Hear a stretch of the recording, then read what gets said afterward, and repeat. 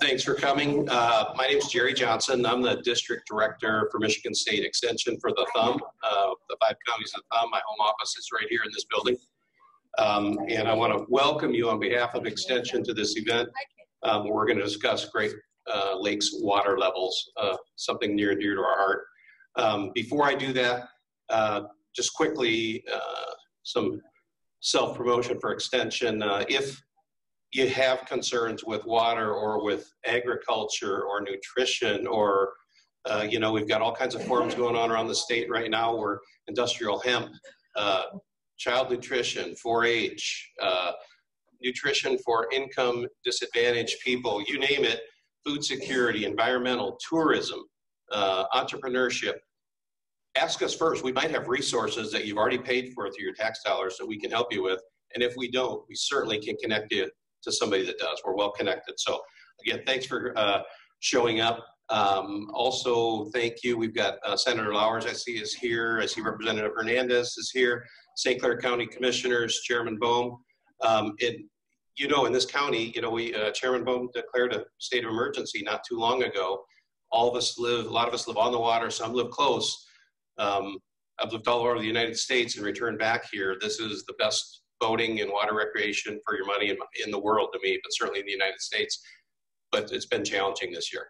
Been very difficult the further downriver you go. Lots of challenges for folks on their seawall, their houses, etc. So hopefully you leave here armed with a little bit more information than you came in with. And what I'd like to do in a minute, I'm going to have Justin come up and kind of speak on behalf of the county, but since he won't do it, Mark Breederland against the wall is here with MSU Sea Grant. And MSU Sea Grant is one of the few areas or few places ever where Michigan and Michigan State team up and we're on the same page. So Sea Grant is a joint venture between Michigan, Michigan State, and the federal government. And it's something kind of unique. We really get the benefit of both universities, and we get the benefit of the extension outreach system, so we're able to do things in communities. So Mark's been with Michigan State for 25 years. And he formerly worked in this office long before I got here. He's over near Traverse City now, and he'll be kind of the MC and the host for you this evening. So again, thanks for coming, and I'm going to have Justin come up now. Thank you.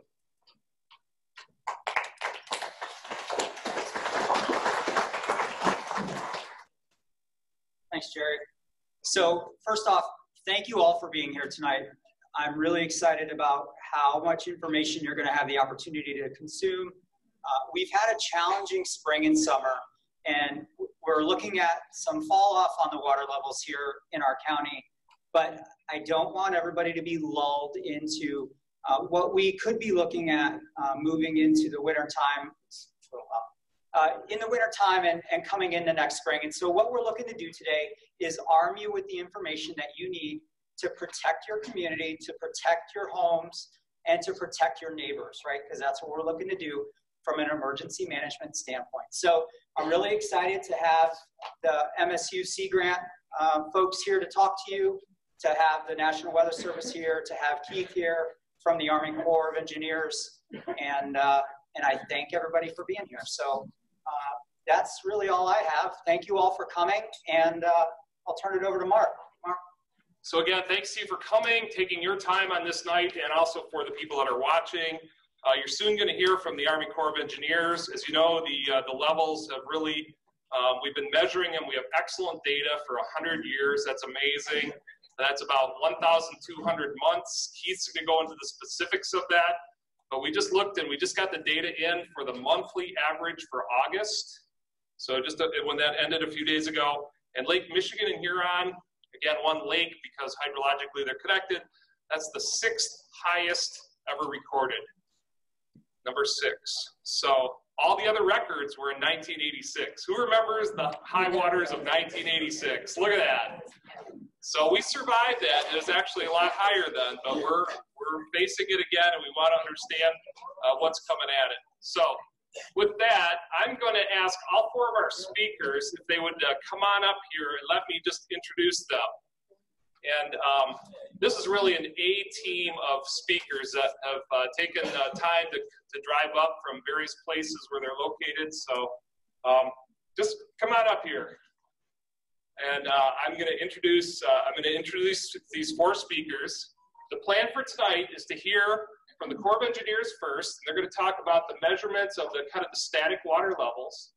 And then we're going to hear from the National Weather Service, and they're going to talk a little bit about the weather impacts on those static water levels at whatever level they are. Then we're going to hear from the Michigan's newly renamed agency, the Environment, Great Lakes, and Energy Department, and Rhonda Wycheck is here, and she's from there, so I'll introduce her. And then finally, we have Dr. Dick Norton from the University of Michigan, and Dick is a coastal expert and also an attorney. So let me do the more official introductions. Keith Kompaltowitz from the Corps of Engineers. Keith is the chief of the Hydraulics and Hydrology Office. His office is in downtown Detroit in the McNamara building. And the Corps of Engineers is tasked with the long-term management and binational coordination of the water level information. So Keith, thanks for coming. Next, from the National Weather Service in Detroit, as you know, they're in the White Lake, just near, not too far from Pontiac, Rich Pullman. Rich is the warning coordination meteorologist for the National Weather Service, and it's integral with various warnings that come out, and you know how important the National Weather Service is, especially just seeing the national news and the importance of the job they did at the National Hurricane Center. So Weather Service is really huge. Third, again, is Rhonda Wycheck. Rhonda is the chief and the Coastal Program Manager for the Water Resources Division of the Environment, Great Lakes, and Energy Department. And we're really glad that she was able to come. She has some information on coastal resiliency, and also the Coastal Zone program that she manages is also kind of a partnership funding program through NOAA, and some really good information there. And again, finally, Professor Norton from the University of Michigan. He's in the Taubman School of Planning, but he's a longtime partner with Michigan Sea Grant, I think ever since he came to Michigan from North Carolina. So we're really glad that Professor Norton was able to come here and talk about some of the coastal issues that he has. So one last thing, all the talks pretty much are non-regulatory. Like if you have specific questions about your property, things that you may be worried about, that you might say, oh yeah, I want to modify this or do something. We have some people from the regulatory side of the state and regulatory side of the federal government. And we have from the state, we have Andy Hartz and Beth. And they're in the back corner. Would you guys raise your hand? And also we have somebody from the federal government, the regulatory side of the Corps of Engineers. And he's also back at the table. So they're going to be here all night. If you have questions later on, you may want to pin them down, ask them about what process you need to go through, and you can talk to them specifics, but that's they're resource people here. We're really glad they've been able to come. So we're going to pretty much go right through the speaker presentations, because I think it really flows well. If there's a one burning question after each speaker, we might be able to take that, but we are going to have an open period of questions and answers and dialogue towards the end. We promise to be out of here maybe 8:15-ish at the latest. We don't want this to go on forever, but we want to get the maximum amount of information out that we can. So with that, I'm going to have the speakers are just going to flow from there, and we're going to have Keith Kompaltowitz from the Corps of Engineers come on up and tell us about the latest, and he's just even sent out a press release today on the latest water levels. So thanks for coming, Keith. There's again, a laser pointer. Mark's practiced saying my name a lot. He's aced it. But thank you, Mark. It's great to see a big crowd here. It certainly speaks to the passion that people have about the Great Lakes. We're lucky to be surrounded by them in Michigan, and I'm happy to be here to speak to you about what I've spent the past 18 years with the Corps of Engineers focused on is the fluctuating water levels of the Great Lakes. Again, Keith Kompaltowitz, and I'm Chief of the Watershed Hydrology Branch for the Corps of Engineers in Detroit. So some quick notes about the water levels that you're going to hear about from me today. They don't reference a depth, but a surface elevation above sea level. Our datum that we use is IGLD 85, and it has its 0 point near the mouth of the St. Lawrence River, which is why we consider it above sea level. The Corps of Engineers, and Mark mentioned our 100-year data set, really focuses on the mean level of the entire lake surface, not necessarily at a specific point. So we focus on lake-wide monthly means, which is that 100-year water level data set, and daily lake-wide means, which we aggregate to turn into the monthly mean. We base them all on still water. So we do not consider the meteorological forcings that might cause water levels to rise significantly at a specific location.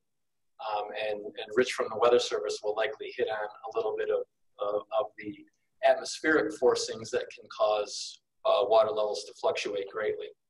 We use a network of gauges surrounding the lakes. On Lakes Michigan and Huron, which we consider to be one lake because they're joined at the straits, we use 6 gauges in both the United States and Canada to come up with the lake-wide mean water level. We're the official keeper of those statistics back to 1918, and we coordinate all this data and all these forecasts with our counterparts in Environment and Climate Change Canada. Because it's an international waterway, we want to make sure that the information is consistent across the international border. So we spent a lot of time discussing what is the most appropriate data set to use with our counterparts in Canada. And the primary drivers of these water level fluctuations are the changing weather patterns and the resulting fluctuations in that basin supply, which I'll talk a little bit about. So monitoring the levels. We focus on what is going on in this green shaded area of the map that you see. So that's our Great Lakes Basin. So we track weather patterns, snowpack, stream flow, evaporation, ice cover, precipitation, you name it. If it impacts water levels, we track it.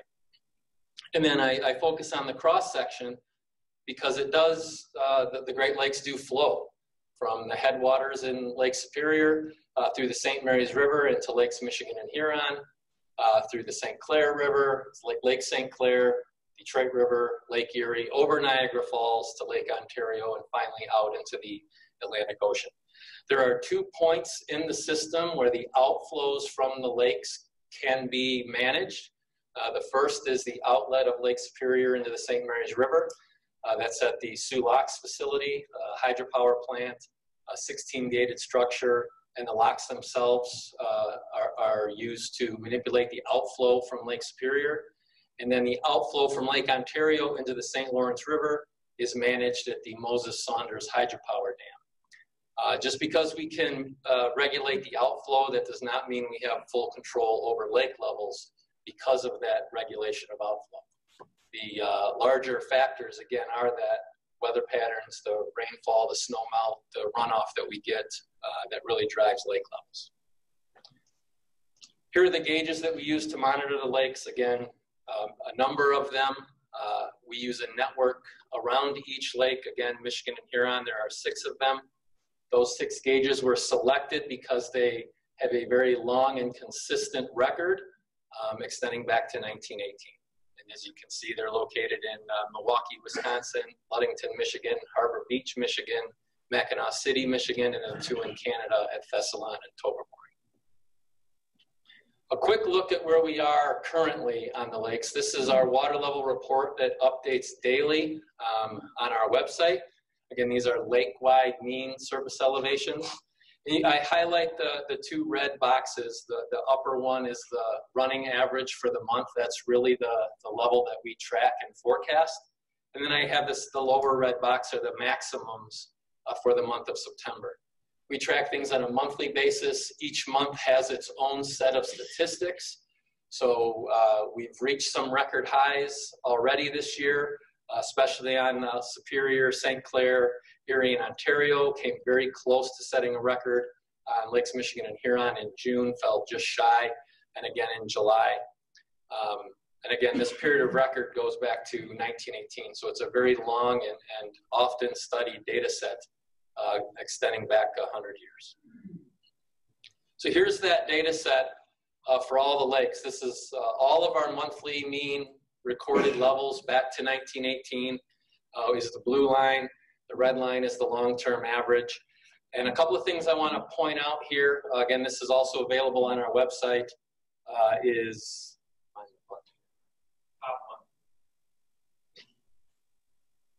there it is. So right here, focus on that point right there. That's January of 2013. That's the lowest lake-wide mean surface elevation for Lake Michigan Huron in this period of record, January of 2013. The 24-month period from January 2013 to December 2014 is the largest 24-month rise of any 24-month periods in this period of record. So we went from record low to above average very quickly, and now we are near the upper end of the range. So we've covered the 6-foot range for the most part on Lakes Michigan Huron in about 6 years, which is quite remarkable. So I'll take you through the factors that impact water levels, and we track a quantity of water called the net basin supply. And that's representative of the precipitation that falls directly on the lake surface, plus the runoff from the surrounding land minus evaporation. That's really the driving factor for water level fluctuations. You take that net basin supply and lump it together with the upstream inflow. All the lakes, with the exception of Lake Superior, have an inflow from the upstream lake. You lump those two quantities together and you get the net total supply.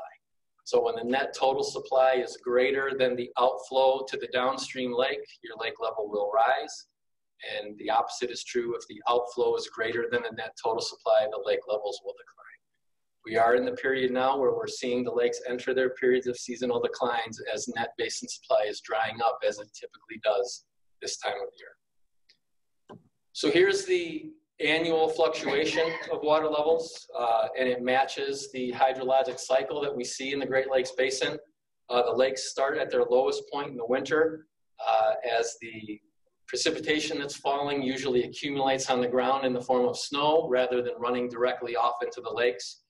When we start to see warmer temperatures in the spring, that snow melt feeds the lakes and streams that run into the lakes, combines with liquid precipitation to drive the seasonal rise. The lakes peak in the summertime. At the same time they're peaking, they're also warming. And as they reach their summer peak, they're also reaching their peak temperatures, and we get these cool fall nights. That drives evaporation, and that pulls the lakes back down toward their winter low. And this pattern is very repeatable of rising in the spring, peaking in the summer, declining in the fall. It's just the magnitudes of those rises that are impacted by the weather. So just recently, we had a very significant seasonal rise on Lake Michigan because of the very healthy snowpack that was existent in the basin from this winter, followed by a very, very wet spring, which we'll talk about in a few minutes.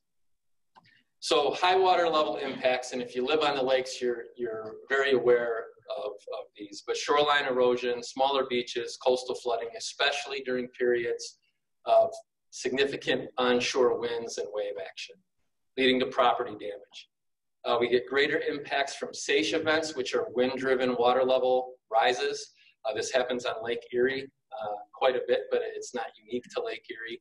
We've seen water level differences between Toledo, Ohio, and Buffalo, New York, with a strong southwest wind of upwards of 15 feet. And that's not a change in the volume of water in the lake, it's just where the water is located. And when that wind dies down, the water just doesn't go back and stay there. It sloshes back and forth for a couple of days while the energy is dissipated, very similar to a youngster jumping in the tub and causing the water in the tub to fluctuate. Something that we're going to pay very close attention to heading into this winter is ice jams, especially on the St. Clair River and at the outlets of the rivers and streams that empty into the lakes. Ice jams form when, and I have a slide on this, but pretty quickly, the accumulation of ice in the river can pretty much stop the flow of water. Water level behind that jam rises, the water level downstream declines quickly. We've also seen submerged structures, especially during heavy winds. I'll show a couple of photos. The here's a submerged structure in South Haven, Michigan, during a very heavy wind event. And just some other high water photos. This is Stony Point in Lake Erie. This is Grand Traverse Harbor up in in the Keweenaw Peninsula in Lake Superior. The concrete ripped up as a result of a very heavy storm, ripping the lake up something fierce. And then this is on Lake St. Clair. This is a Great Lakes wide problem or Great Lakes wide issue with the water levels being high, Great Lakes basin wide. Just some more localized photos. The Corps does operate a few water level gauges on the Great Lakes of our own, mostly on the connecting channels. This is our South Channel gauge on Harson's Island in 2012 during the very low point, and then just this past June, the same location. So you can see, you know, the full range there of fully exposed seawall to not much seawall left.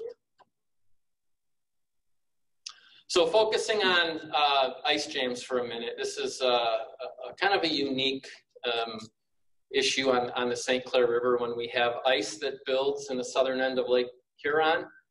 It gets broken up through many different means. It flows down the river and it gets to the delta where the channels are narrow, and Lake St. Clair is also usually completely frozen over, so the ice doesn't have anywhere to go.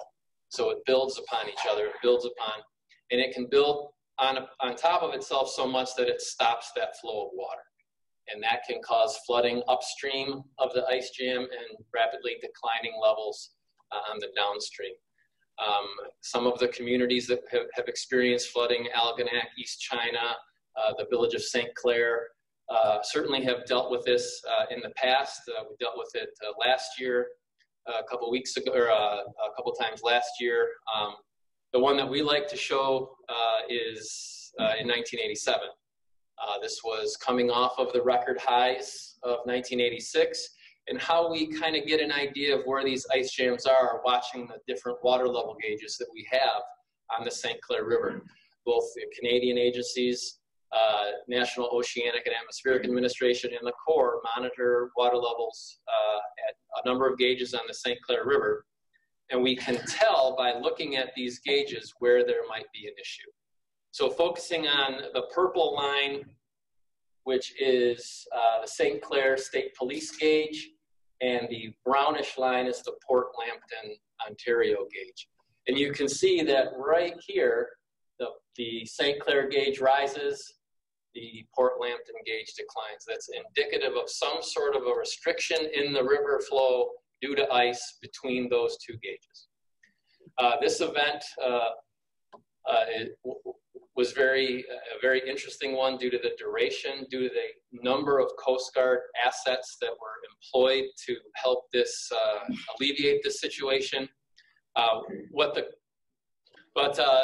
Coast Guard had a number of assets, and what the Coast Guard does is just move upstream and downstream in the river to attempt to get the ice moving and the water flowing.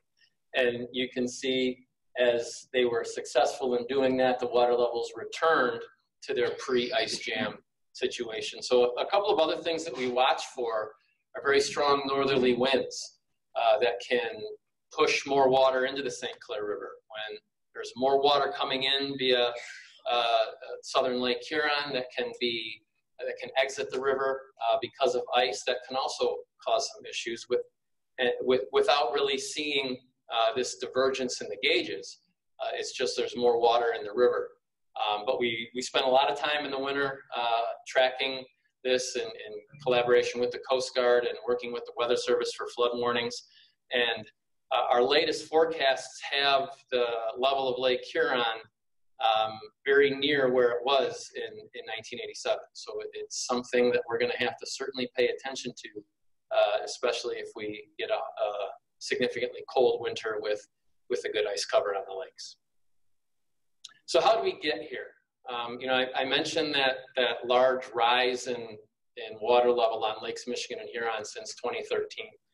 And these charts show a couple of things. The bar portion is that net basin supply quantity that I talked about, tracked or aggregated annually as a measure over the water surface. So it's inches of water over the lake surface. And you can see more often than not over the past 6 to 7 years, we've seen above average net basin supply, which means we've had more wet weather than not over the lakes. And then the bottom portion of this chart is the water level trace. So you can see when we started to see these repeated years with greater than average net basin supply, the water levels responding by rising. So that's how we got to, you know, very general terms, very wet weather over the last several years. The water level rises that we saw in the spring were driven by extreme amounts of rainfall falling on top of already saturated soils because of a very healthy snowpack, as well as a very wet fall of 2018. So this map shows 60-day precipitation totals ending June 19th. And there are many places in the Great Lakes Basin pushing 20 inches of rainfall in those 60 days. So all of this water was making its way into the lakes on top of the healthy snowpack that we already had. Just another look at stream flows and runoff in April and May, again, driving the very fast water level rise that we saw this spring. Take you through some of our water level charts that we develop. Again, these are all on our website. I'll show Lake Superior, Lakes Michigan, Huron, and Lake St. Clair first. The red line is the recorded daily lake-wide mean. The blue line is that same value for last year. The green dots are our latest forecast. And then if you can make out the vertical red lines that are plotted with the green dot, that's the range of potential water levels should wetter or drier than average conditions occur. So you can see here for the most part, and I'll focus on Lakes Michigan and Huron, the forecast is for higher water levels than last year through the end of 2019, and then starting 2020 higher than we started 2019. So again, just below the records, but still we have not seen water level conditions like this since 1986, 1987. At Lake St. Clair, very similar as well. For the most part, at or slightly above where we were a year ago through the end of 2019, and then starting 2020, very similar to where we were starting this year. Lake Erie, again, all the colors and lines are the same. You can see the record highs that were set on Lake Erie. But again, very high water levels compared to average, some of the highest in the period of record, expected to continue over the next 6 months. Our water level outlook. This isn't a forecast per se, but it's a tool that we use to answer what-if questions. We're getting a lot of questions about what can I expect next summer. Our official forecast only goes out 6 months, which is signified by the red shaded area on these charts. The grayish shaded area is the range of potential water levels should we see conditions of the past repeat themselves. And then what we do is we pick out certain scenarios that either answer questions that we're getting or something that's interesting. So the question we're getting is, what's it going to take for water levels to decline significantly for next year?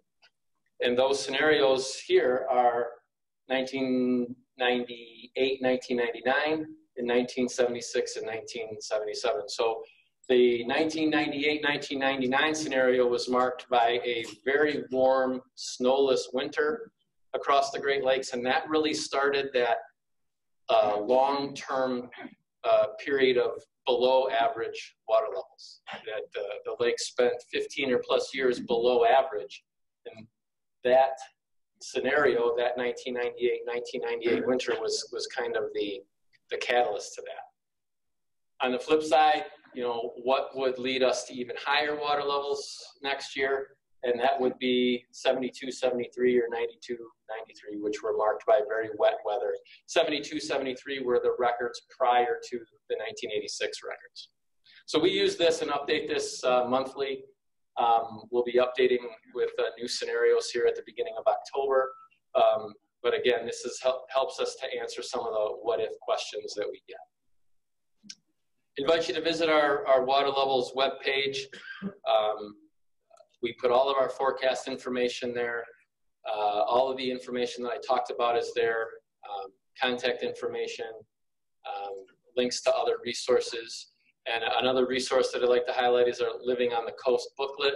This was developed in partnership with the Sea Grant during the 1990s. The information in this booklet is still very valid. However, the contact information isn't. So please don't use it to call somebody, but it is a good read and has a lot of good information in it. Here's my contact information. So if you have questions on water levels, if you want to subscribe to any of our forecast products, need help interpreting a forecast product or interpreting a water level product that we have, please give me a call. I'd love to talk to you. We've been doing it quite often, especially this year.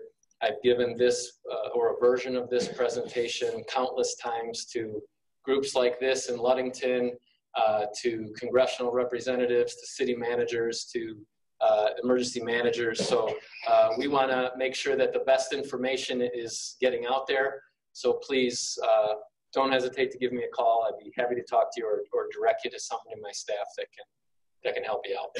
And with that, we will turn it over to Mark. I don't know if we're going to do a question. Is there one burning question for Keith right now?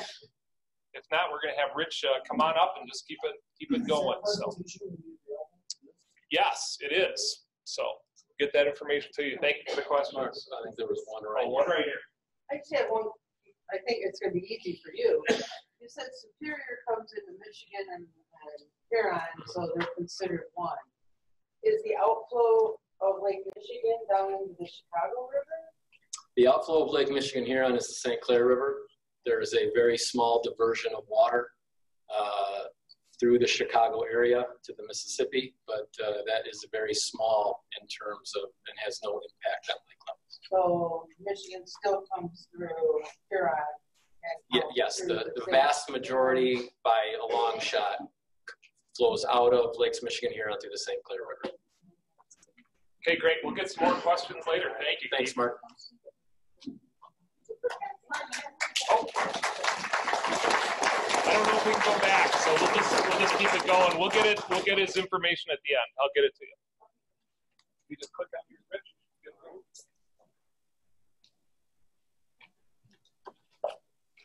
All right, well, thank you for inviting me out here this evening. I am the warning coordination meteorologist at our Weather Service office in Pontiac, Michigan. We're known as the Detroit office, White Lake office, Pontiac office. All of those work, so you can call us in any way. Talk a little bit about what we do here at the Weather Service, just give that overview, and then talk about how the meteorology affects those lake levels that Keith talked about. The short-term effects, whether it's from the storm systems, thunderstorms, and some new terminology that you may have heard of along the way. At the Weather Service, again, we're part of NOAA. That map up there kind of shows you the puzzle pieces of how they're all put together. There's 122 local offices just like ours that each have their warning responsibility for that area of the country. We cover Southeast Michigan, 17 counties from the tip of the thumb down to the Ohio border. We do have responsibility for the marine forecasts for Lake Huron, Lake St. Clair, and the Michigan waters of Lake Erie. And then some of the other forecasts and warnings that we are responsible, obviously the tornado and severe thunderstorm warnings, those watches, winter storm watches and warnings, a 7-day forecast, all the hydrologic products, which are the flooding products, and also providing support to our local government officials, whether it's for a special event or for a significant weather event.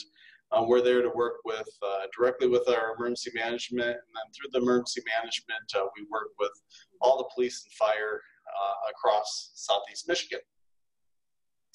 So as Keith was pointing out in that the net water supply there, one of those arrows was the precipitation.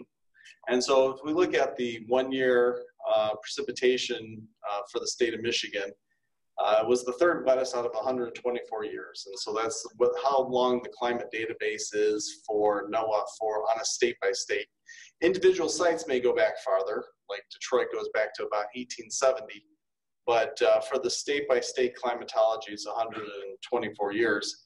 You can go back to 3 years, and you can see the Great Lakes Basin pretty represented with the darkest color, indicating the record wettest 3 years time span of any 3 year time span in 124 years. And if we go with the 5 year time span, if you sum it all up over 5 years and you have that moving window across 124 years, you can see the Great Lakes Basin pretty represented with the records. So that's just one of those arrows in that supply. And at the end, I'll kind of talk about one of the other arrows with the evaporation, and we look at the temperature and precipitation outlook through the National Weather Service. So the short term, hours to days worth of water level rises, what sort of features can cause that change? We have those low pressure systems, and this is especially concerning as we get into the fall season.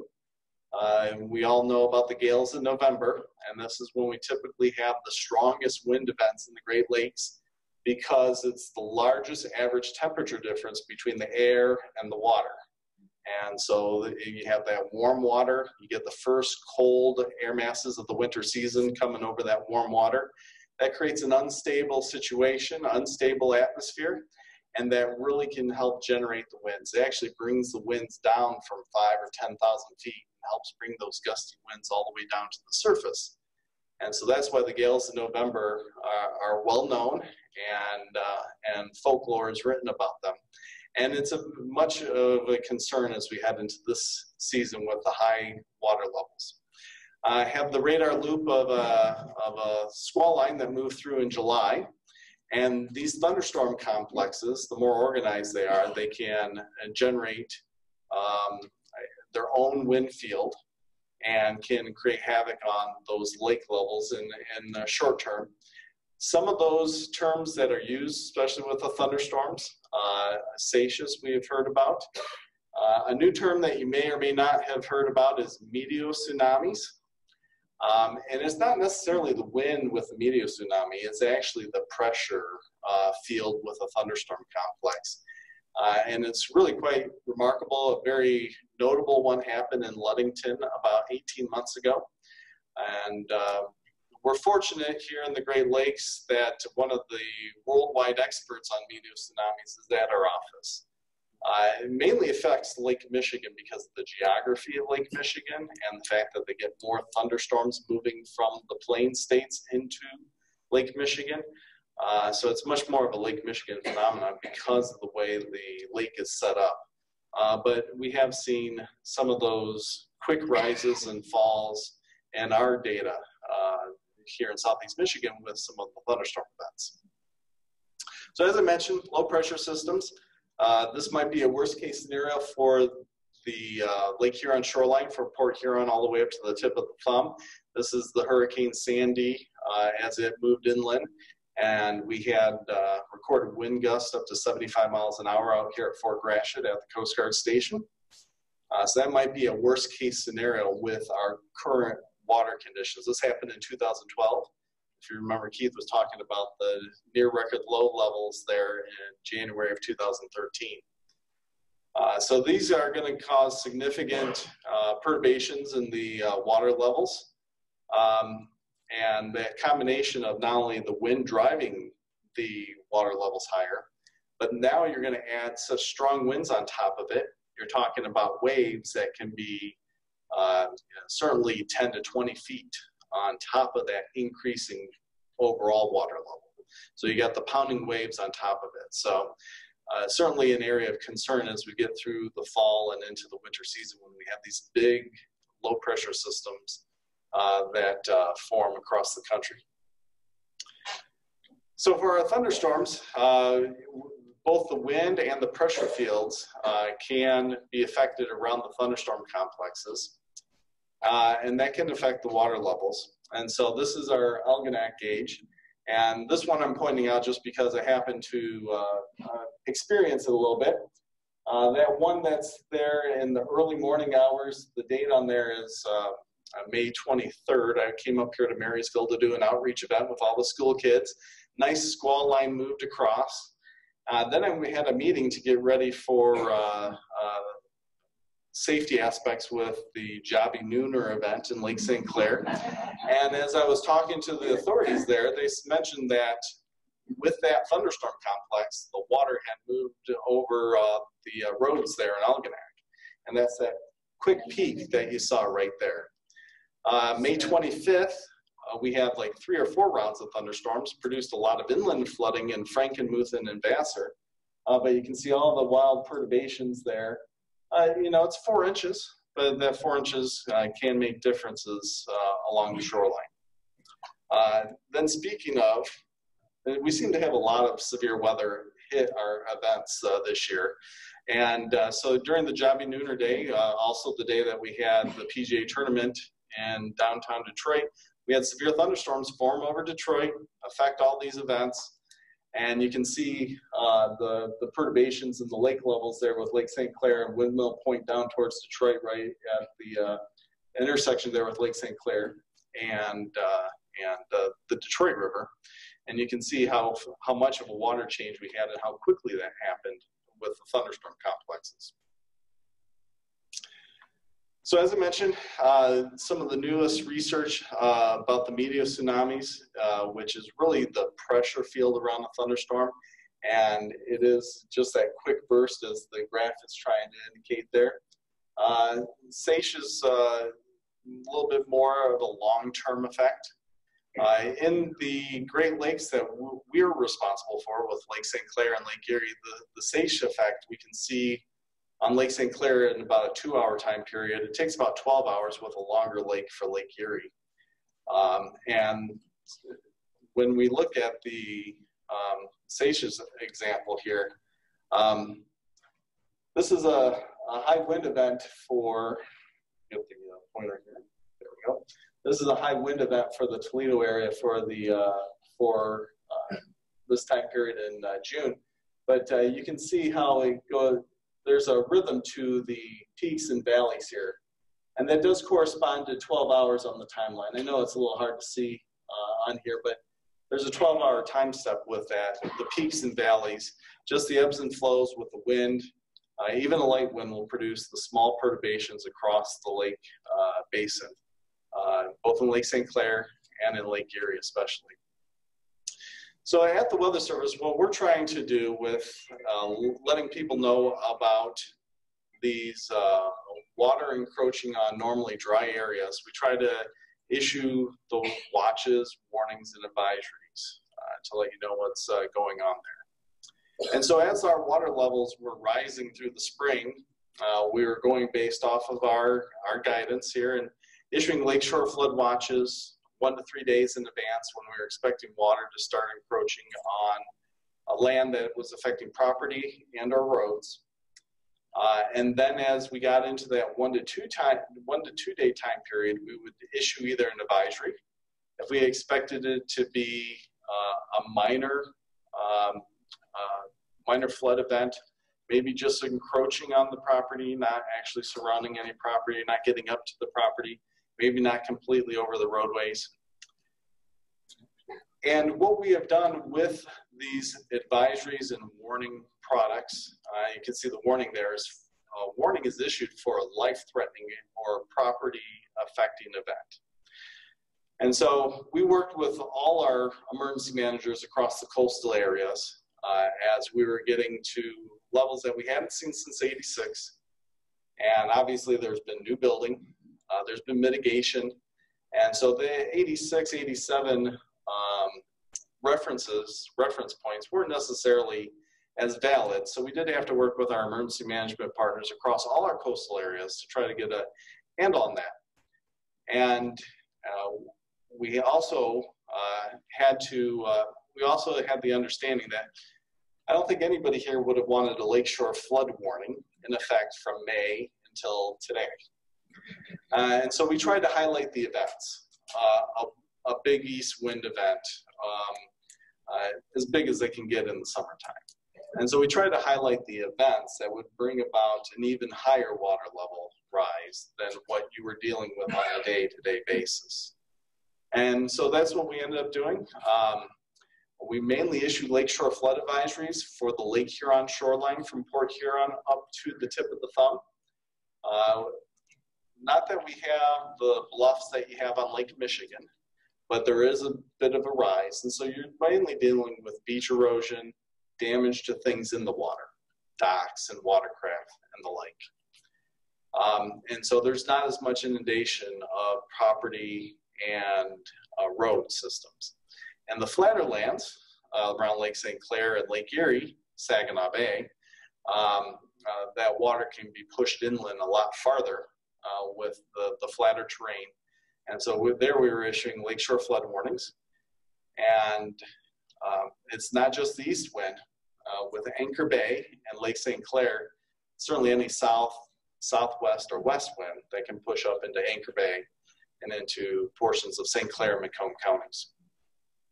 That's an example of what the product looks like. We talk about levels, how much of a rise you're going to have, the time window to expect, the winds that are going to cause that. And then for the St. Clair River, we have responsibility to issue a flood warning for that river. Now we have, I think, about 3 or 4 different types of flood warnings. And I know it's very confusing. We're working actually to simplify this a little bit or make it a little more clear. Maybe not necessarily simpler, but make it clearer for people to take the appropriate action. Because we do have the flash flood warning. We have a river flood warning for an actual river gauge like the Hamburg River out in Livingston County, all the Clinton River systems in Macomb County, and then the Flint and Saginaw rivers across the north. So we also have this generic flood warning for things that aren't flash floody, like in the spring when the snow melts, but also when we have river systems that don't have a gauge on them.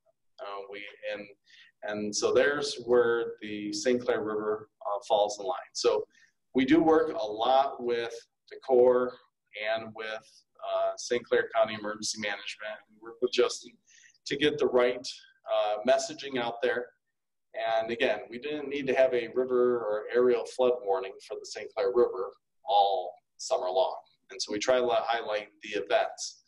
And so this is going to be issued for the high water wind-driven events in the summer and springtime, but also for those ice blockage events that we get in the wintertime. All right, so where do we stand on our outlook here? Since the weather is the big driver here of the lake's level, the National Weather Service has a climate prediction center, and they are once a month always issuing a 13-month forecast out in the future.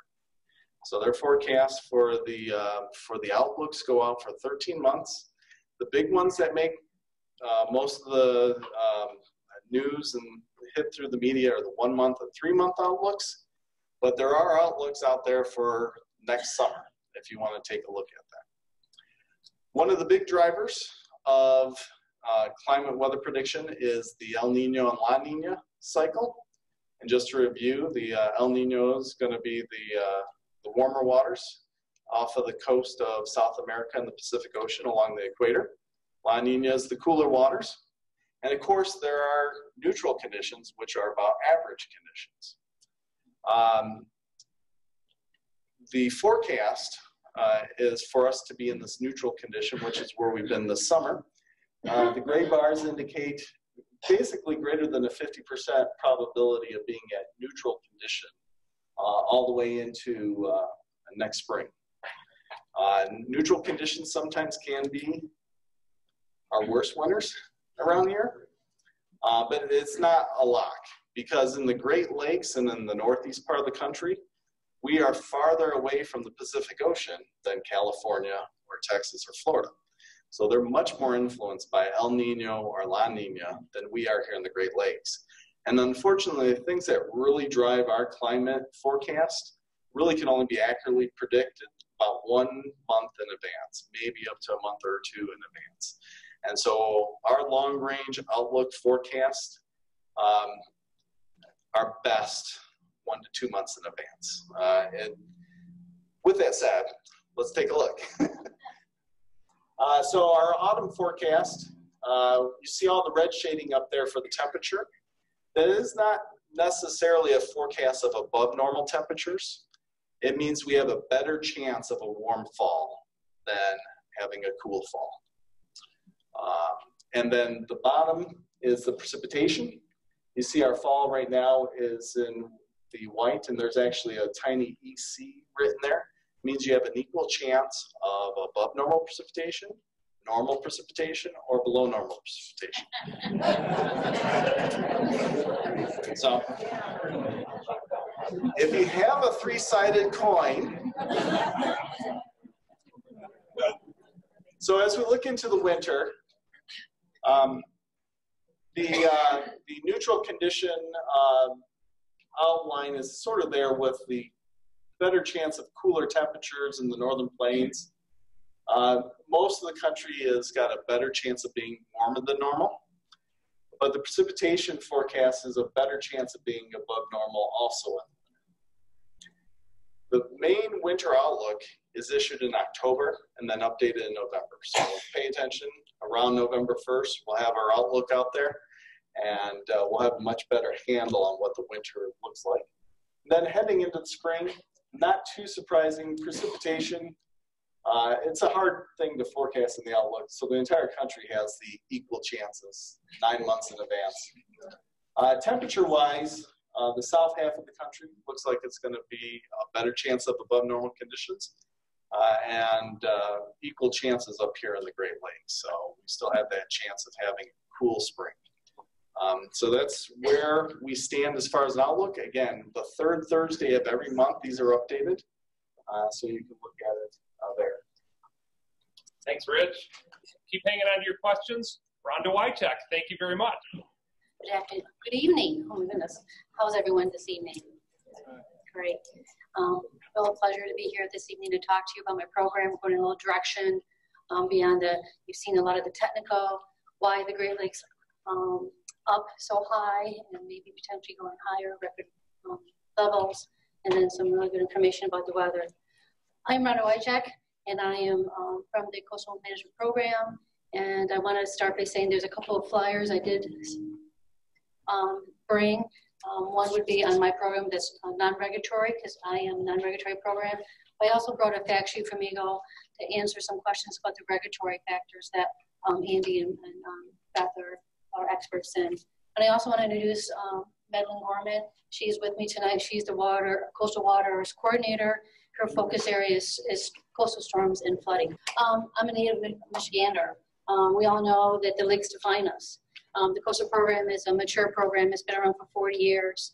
We are a cousin of the Sea Grant programs. We are also funded and supported by the federal government, NOAA, as a non-regulatory program. We're a body of 35 coastal states, islands, and territories. Our mission is to help protect, restore, enhance, and wisely develop our coastal resources.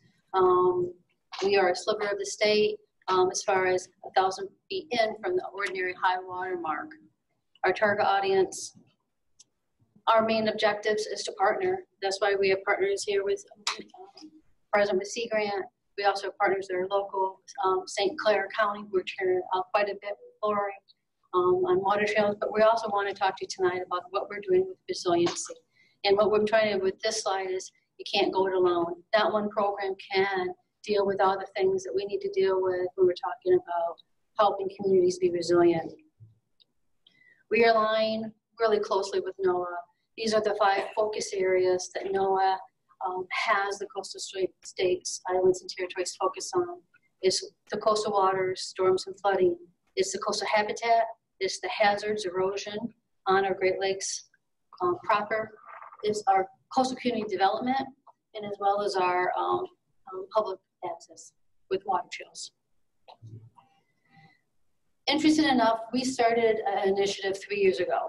Seems like that was a magic number. 3 years ago was kind of a quiet time to start let's get ahead of the game, and all of a sudden we're like right in it.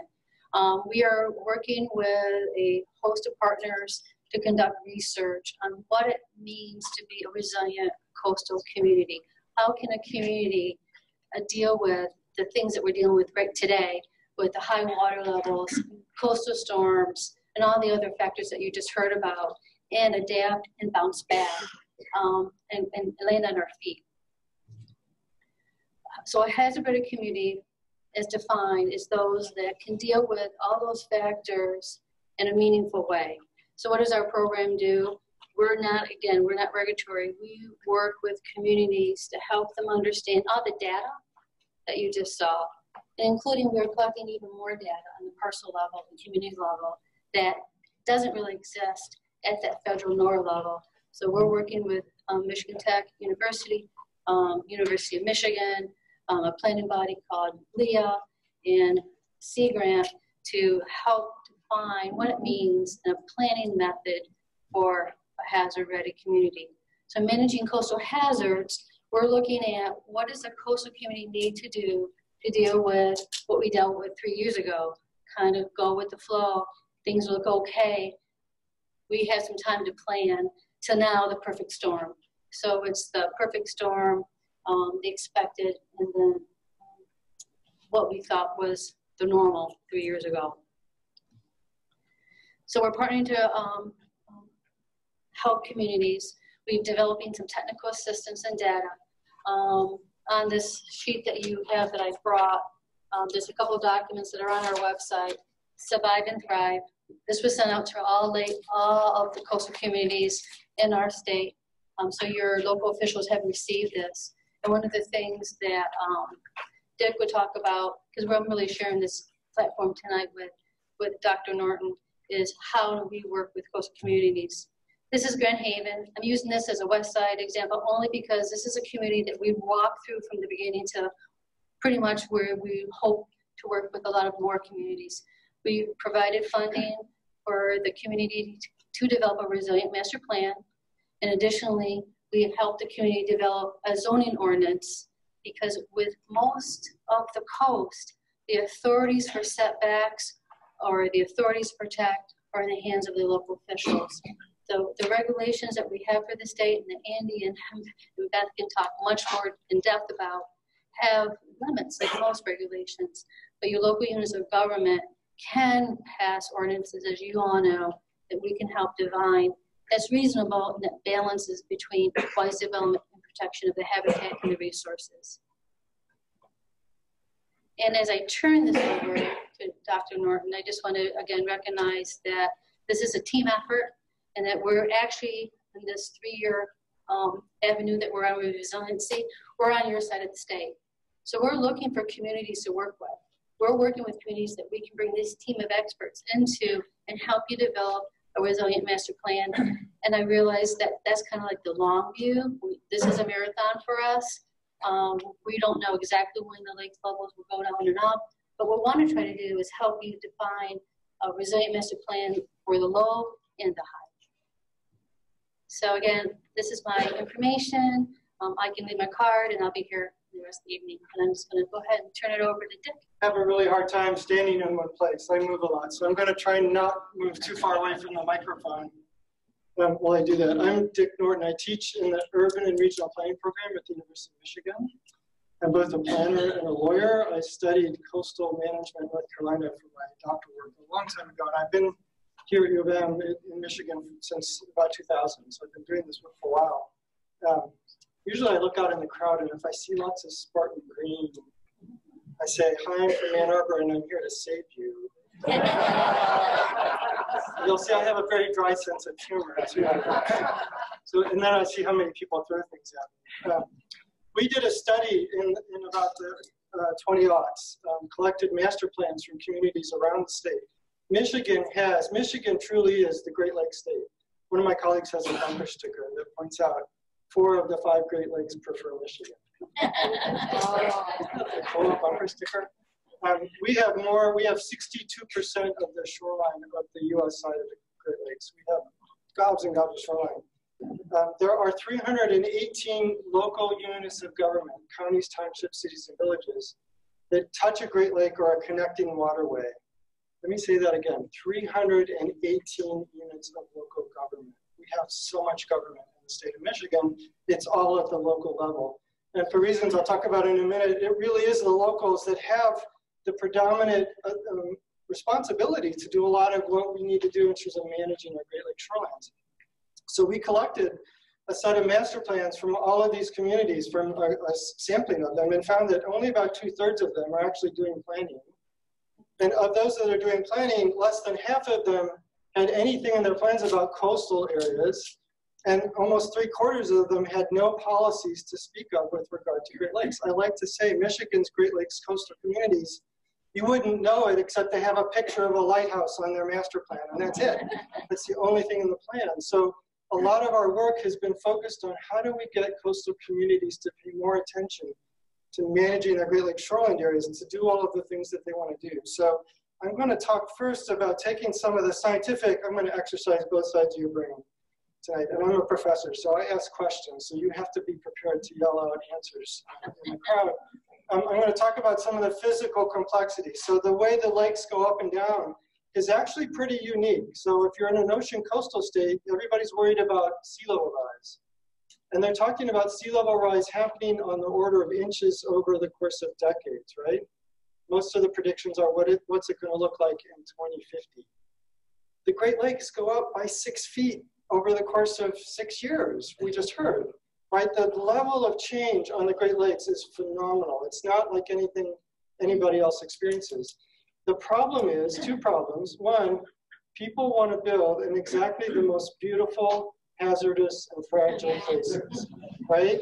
And then these lakes have this bad habit of going down long enough for people to forget they're going to come back up. But they come back up. So we're always in this kind of ongoing tension with the dynamics of the system. And then the third piece, I'll just mention it now, is the Great Lakes are geologically young features. They were formed by the retreat of the glaciers about 10 to 13,000 years ago, carved out as the glaciers retreated. And they're slowly decompressing too. Have you heard of that? There's this isostatic rebound effect, because they're still kind of decompressing from the bottom half of the basins at least. And so that's affecting kind of where the water levels go over time. Because they're geologically young, the predominant behavior on Great Lake shorelines is erosion. It's erosion. Over the long term, the lakes are eroding slowly away, or they're getting fatter. The lakes are getting flatter. The waters are moving landward. That's just a remorseless process. The problem is because the lakes go up and down like they do, it's kind of this 2-step forward, 1-step back process. When the lakes are high like they are now, they're going to start eroding the shoreline really hard and fast. And then when they go back down, and they will, I can't tell you when or how far, but I can tell you pretty surely they're going to go back down. The beaches kind of inflate again, and it looks like they're accreting, but then they're going to come back up again. So we're eroding, but it's kind of this slow back and forth process over time. Does that make sense? Okay, so here's the graph. We always show it.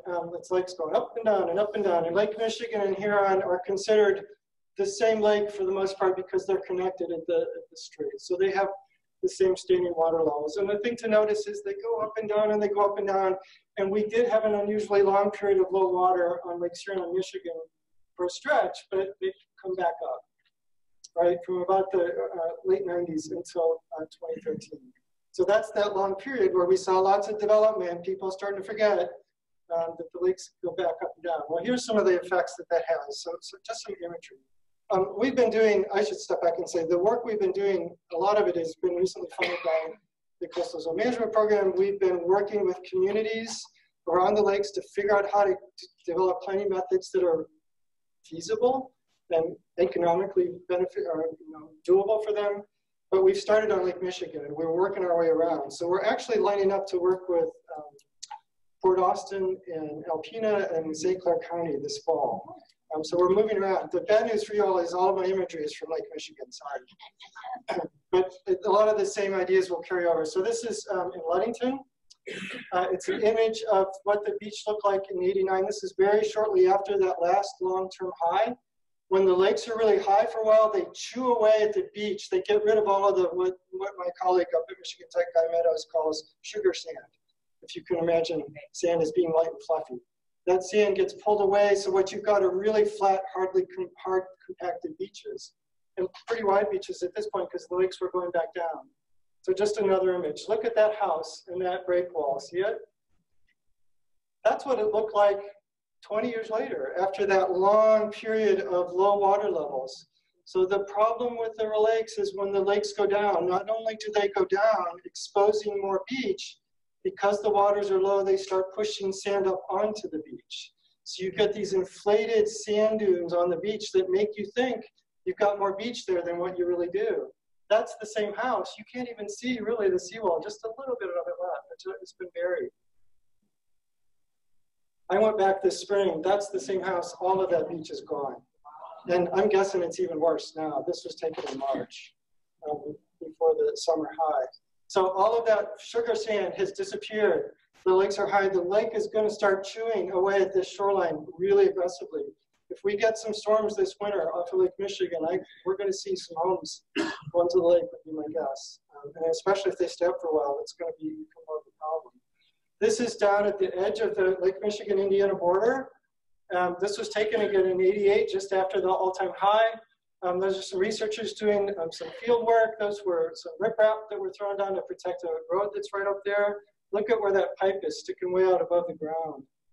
That's what the beach looked like in 2008. Again, after 20 years of slow accretion, lots of sugar sand. You can barely see the pipe sticking out. It's been that much inflated by the beach coming up. I went back last summer, so I have to tell you, I study coastal areas because you get to go out and visit coastal areas when you're studying coastal areas. So I had to do this as part of my research program. I went to Lake Michigan and surveyed the shoreline. All of that beach is gone again. That's the same riprap. And there was a legal dispute about whether someone wanting to build a house, and I noticed they built the house. Actually, they sold the property to somebody else who built the house. So I'm guessing again that the water is now much closer to that bluff than what it was a year ago. The lake's been high. So here's what's going on. This is a plain graph. This is a survey of a beach taken right by that property I just showed you. And it's what the profile of the beach looks like over time at different time periods. And it's affected by the way the lakes go up and down. So here's what the shoreline looked like in 1986 or 88. Not much beach left. The lakes had been high for a really long time. All that beach had been chewed away. Here's what it looked like in 97. About 10 years of low water pushing sand up onto the beach. 98, we had a period where it was chewing some of that beach away again. 2000, a really long period of low water. 2008, oh my gosh, we have 250 feet of extra beach on this property, but it's ephemeral. It's not going to be there for long. In fact, it's all gone. That's the beach that's disappeared now as the lakes have come back up. So again, my colleague, a lot of the work I'm showing you is from a colleague, Guy Meadows. He's a coastal engineer. He's been studying this stuff for 30 years now. And he's developing a shoreline viewer. It's a little bit hard to see, but we're trying to track the movement of the shoreline over time. So the blue line on the far left is where the shoreline was, where the water was touching sand in 1938. The little bit darker blue line is where it was in 2016. So we've lost about, I don't know, 80 feet of beach on that stretch of shore. The goldenrod on the left is where the bluff line was in 38. The next one, goldenrod over, is where it is now. So we've lost a whole lot of bluffs. And the red line is where they think it'll be in about 50 years. Wow. So there's a lot of property at risk there. And here's the problem with nature. Nature's going to win. And when bluffs go, they don't go by inches. They go by multiples of feet, right? Because when the bluff finally fails, you can lose a lot of property. So those shoreline, and I know, so a lot of what I'm showing you is probably carries pretty well over to Lake Huron. I know when you get into Lake St. Clair and Lake Erie, it's much shallower and flatter. So you may not have quite the erosion problems, but you have worse flooding potentials here, because a little bit of elevation change in water can go a whole lot more inland. So you're going to have more flooding difficulties, is my guess. Right now, I'm going to put my lawyer cap on. We're going to do a little bit of planning law. There are three key legal doctrines that play themselves out on a Great Lakes shoreline. One is the police power prerogative, what I call police power prerogative. The second is the public trust doctrine, and the third are private property rights. Has anybody heard of those things? Yeah. Has anyone heard of the public trust doctrine? Yep. Curious. Yep. The regulators in the back have heard of it. Anybody heard of private property rights? Yes. I like to go out and work with local officials, and I always have local officials tell me, we're different from everybody else. We believe in private property rights. Let me tell you, I have never gone to a place in this country where somebody said, no, we don't believe in private property rights here. It's a doctrine that is part of our being. So now here's the first pop question. Which came first, of the national, state, or local government in this country? Which came first? Are you a local official? Usually the local officials say it was the local governments that came first. But that's not correct. Which came first? A lot of folks think it's the national because the national government plays such a big role in our lives today. Both of those are wrong. Okay, which came first? The states. Think about it. What were the original 13 colonies were chartered by the King of England? They became the original 13 states. When we separated ourselves from the crown, it was the states that were the plenary bodies, the plenary governments. We tried to do a national government right away. It didn't work too well. Articles of Confederation. The founders came back together. They crafted the U.S. Constitution. The Constitution created the national government, and in the Constitution, it gave some powers to the federal government, but it left the vast majority of the powers to the states. The states are the plenary authorities. So now we do our national government does a lot of things because a lot of the issues we're dealing with cross state lines. So you need a higher level of government to deal with those issues. But as a legal matter, it was the states that came first. Early on, early court cases tried to figure out, well, what is this power that the states have that they didn't give to the national government? And the label they came up with was the police power prerogative. And you're going to notice something. All of these are kind of case law, common law doctrines. And they're all old, dead white guys. Because that's who made all of these rules. Roger Taney and Lemuel Shaw. Taney was a federal judge, and Lemuel Shaw was the Chief Justice of the Massachusetts Supreme Court. And the formulation they came up with is that the states have what we've called a police power. It's the power that lets us have police forces, but it's bigger than that. It's the power to protect public health, safety, morals, and the general welfare. Pretty much anything the state does, either in form of regulations or programs that are designed for public health and safety, that's coming out of our police power doctrine. Does that make sense? So the states have all of that authority, and for the most part, when it comes to managing land use, the states have delegated those authorities down to local government. So I'll talk more about that in a minute. That's the first doctrine. The second doctrine is the public trust doctrine. So the other thing that happened when we separated ourselves from the crown is the states tried to figure out, well, how do we resolve disputes? Where do we look to for bodies of law that we can draw from? And we all looked to England, jolly old England, and English common law, because that was our Anglo-Saxon legal heritage, right? So we looked to English common law. Well, way back in English common law, they drew from ancient Roman law. And so Justinian was the emperor of Rome, 6th century, who first wrote down the laws of Rome, the common law. And one of the rules that was laid down in the Justinian Code was the notion that there are some things that are common to all. The air, the running water, the sea, and the shores of the sea. These are resources that are not easily visible, and they have some public attribute that allows for some notion of common access and use. That was the original formulation of the public trust doctrine. And that played out especially on the ocean coastal shorelines of ancient Rome. Well, when the island of England is an island, picked up that doctrine. Grafton and Matthew here were English treatise writers, and they repeated the same thing. Under English common law, some things are common to all: the air, the water, the sea, the shores of the sea. And then when the states separated themselves from the crown and started to think about how do we going to rule on our waters, our resources, we all looked to the public trust doctrine. So early on, Michigan became a state. Here's a quiz. Anybody know what year? 1837. The first court case I can find that mentions a Great Lakes shoreline dispute was like 6 years later. And the court said, well, of course, the state owns the submerged lands of the lakes, because the court recognized, and the courts have recognized ever since, our Great Lakes are more like oceans than they are like inland lakes. Does that make sense? They behave more like oceans. In fact, when I talk to colleagues and point out to them that when you're standing on Lake Michigan or here and you can't see to the other side, that just blows them away. Really?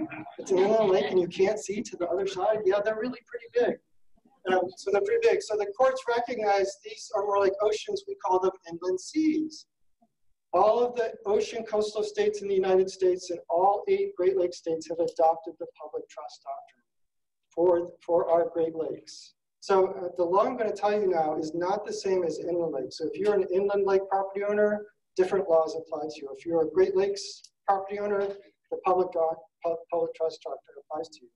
Under the public trust doctrine, the state owns the submerged land of the lake. So if you're in the water, you are standing on state land.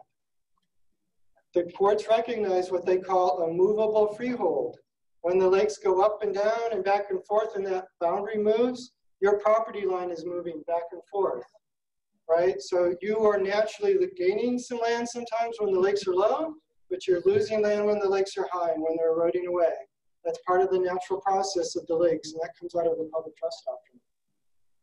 And then the other thing that the public trust doctrine does gives us some access rights to the shorelands, the areas around that water's edge. And this is where the states differ a little bit. And it's all key to the notion of an ordinary high water mark, and I'll come back and talk about that in a minute. I want to point out there's a third doctrine at play that's important in the American context, and it's the notion of private property rights, right? When you own private property, I'm a private property owner. I don't like the city of Ann Arbor necessarily telling me what I can and can't do, but I recognize there's a reason for that. When you own private property, you have the right to the reasonable use of your property. The reasonable use. You don't have the right to do whatever you want and the hell with the rest of them, or the hell with your neighbor, pardon my language. It is always the case that when you own private property, that's constrained probably because you have neighbors who have private property rights too, right? Your right to liberty extend as far as your fingertips. So the right to liberty means you can walk down the street. That doesn't mean you can walk down the street and wallop other people on the head because you have the right to wave your arms, right? Same thing with property. You have the right to use your property. You don't have a right to use it in a way that diminishes your neighbors or maybe the community's ability to use their properties as well. So, but that's an important right. It's the private property rights protect us from abuse of the government. It makes the government step through hoops when it's going to regulate us. Sometimes it makes the government pay us when it regulates us to the point where we can't do absolutely anything with that property. It's called regulatory takings. So it's really these 3 doctrines are in tension on a shoreline. It's the police power to promote the community welfare. It's the public trust doctrine that's playing itself out on the shoreline. And then it's private property rights that are protecting us from being abused by the government. Does that make sense with me so far? Okay, so those are the doctrines. And then all of this will be available to you, so I'm not going to step through these. But just to point out, all of this then is embodied in statutory law and local government law. And the key things are the planning and zoning enabling laws for local governments here. So we've got all of that playing out. Here's the key problem on a Great Lakes shoreline. You know, this public trust doctrine played out in an ocean tidal setting where the water levels go up twice a day and down, right? So you have the right to beachcomb on an ocean coastal shoreline, and you can kind of tell pretty easily where the ordinary high water mark is because it's more visible. And sea levels don't go up and down like Great Lakes do. So the way the beaches change over time, they happen a little bit, but not nearly as dramatically as they do on a Great Lakes shoreline. How do you take that notion of an ordinary high water mark and put it on a Great Lakes shoreline where the beaches change so much over time? That's turned out to be a hugely difficult technical problem, and it's a hugely difficult legal problem. So we actually have 2 ordinary high water marks. Has anybody heard of the Glass v. Goethals decision? This came down in 2005. This is the beach walking case. So here's where the neighbor, this was where one neighbor decided, hey, I own this. It was up in, Harrisville? Yeah. Shoreline property owner decided he didn't want his neighbor being able to walk on the beach in front of their property, and they ended up in a lawsuit. And it went all the way up to the Michigan Supreme Court, which decides these matters because this is state law. Each state has its own set of laws on this. And the Michigan Supreme Court said, yes, we do indeed have the public trust doctrine. It's alive and well in the state of Michigan. And in Michigan, that means you have a right to walk on the beach below the ordinary high water mark. And it defined, for beach walking purposes, the place on the ordinary high water mark is the place on the beach where you can see evidence of the presence of water in the past. Where do you think that is on this beach? Dark brown. Where the grass is. You're having the same troubles that everybody else is having. Figure this out. I think everybody accepts, at the very least, it's the grass. Those grasses, those are beach grasses. They come up in a year, right? When the lakes are low, when they're lower. There's been water there in the past. You could make a case. It's probably the tree line. What in this part of the world, if you don't have water disturbing the ground, what'll come up? Trees. Trees, right? I don't think anybody wants to walk that far inland. They pretty much want to walk on the dry sandy beach. That's pretty well accepted. When this decision first came down, I would go out on the beaches and there were all these signs, snow fences and signs into the water. Private property, you can't do this. And I would say, folks, well, you can. The problem is you have to carry a copy of the glass decision with you and point out to the property owners where it said, the court said you have right to walk. Now we're seeing these kinds of signs. You have a right to walk on the beach. Please do that, but don't have a party in front of our property. I think that's actually a pretty good accommodation. So I like to say, think of these Great Lake beaches as a sidewalk in front of your house. People have the right to walk back and forth in front of your house and maybe admire the beautiful house you have. They don't have a right to have a barbecue on the sidewalk in front of your property or have a party or invite all of their friends. That's kind of the accommodation we need to figure out how to have. And I think a lot of shoreline property owners are getting there. I still hear of property owners who say, get off my beach. Can't really do that. I also hear people saying, it's my beach too, and I can do whatever I want. Well, not really. You know, be a little bit respectful. You had a question. How does the St. Clair River fit into this law? That's a really good question. I don't know. Because the property owners have ruined the high water mark, or they erased it with seawalls. So the seawalls, let me come back to that. Yeah. So this is the beach walking ordinary high water mark. Everybody with me? So we have a right in Michigan. By the way, all of the Great Lakes states pretty much have this same rule except for Ohio. Anybody here from Ohio? I'm actually from Ohio. And I still get grief when I go home about football. In Ohio, the Ohio State Supreme Court ruled in Ohio, the ordinary high water mark is where the water is at any given moment. So if you want to be on public trust land on the beach in Ohio, you've got to be in the water. You've got to have your right feet. And all of the other Great Lakes states, they recognize some ability to walk on the dry sandy beach. There's a right to walk. So that's Michigan law here. The second ordinary water mark is the regulatory mark. So the other way to think about how to know where water is to draw a horizontal line and say where that line hits the beach. Landward of that is property, free and simple. And lakeward of it, there's a public trust interest. And so there are elevations. One of the speakers mentioned the elevation above sea level, the Great Lakes datum. That in the statute, in the Great Lakes submerged line, there's an elevation that says for Lakes Michigan and Huron, where that elevation touches the beach, lakeward of that, the state has regulatory authority. Landward of it, you can do whatever you want without having to get a state permit. The problem with that approach is, remember how the beach goes up and down over time? That mark where it's hitting the beach goes back and forth over time. The people who made this approach, I think, were thinking this will be an easy to interpret and readily, stable line. It's not either of those things. It's really hard to interpret, and it moves back and forth pretty dramatically. These hash marks are where that ordinary high water mark was touching the beach in 96, 98, 80, 88, and then the lakes were down for so long, the watermark was way out there, So the property owner here that started the lawsuit that led to this rule wanted to build that house. And the state of Michigan put an image of what that house looked like under what the beach had looked like 20 years prior at the last ordinary watermark to show what you want to build on was underwater 20 years ago. And when I read the lawyers' briefs for the property owners, they were saying, this is above the ordinary watermark. There hasn't been water here for 4,000 years. I'm thinking, where did they get that number? It was something like that, something crazy like that. The courts don't really understand this process. That's all underwater again. That's the same image I showed you. That beach is all gone. So had they built that house there, it would be underwater right now. So that's the dynamics. At any rate, if you want to build land lakeward of that, you have to get a permit from the state. So that's the regulatory folks in the back. So if you want to put a structure in submerged lands of the lakes, you got to get a permit.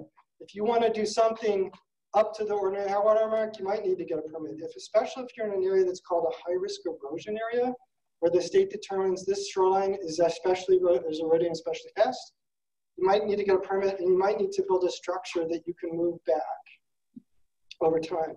Although some of the structures, I'll just say, that are supposed to be movable don't look very movable to me. Here's kind of the poster child. Anybody know the city? Take a guess. I had the name of it on the first slide. You clearly were not paying attention to my slides. This is St. Joseph. This is St. Joseph. Anybody hazard a guess where the people who built that house lived before they built that house? Chicago. I always hear that. People on that side of the state do not like Chicagoans very much. These folks actually lived right there. And they had lived there for a really long time. They were long-time lake dwellers. And the lakes, remember, they were so low for so long, they decided, the lakes are low, we think we'd like to build our house closer to the lake. Let me show you some imagery. So this is what that shoreline looked like in 38, 60, 85. That's the house, their back house is now there. Or is that? That's 96. 2002, 2011, the house has been built. Oh. That's where the water has been in years past. That stretch of shoreline has been underwater multiple times since 1938. How did that happen? When they went to build their house, the city didn't have any regulations in place to tell them you can't do that. And because of the way the state interprets where the ordinary watermark is, the state said, yep, you're landward of the ordinary high watermark, you don't need to get a permit for us. The city manager, who's a certified floodplain manager, kept telling them, don't do it, it's a bad idea, don't do it. They did it.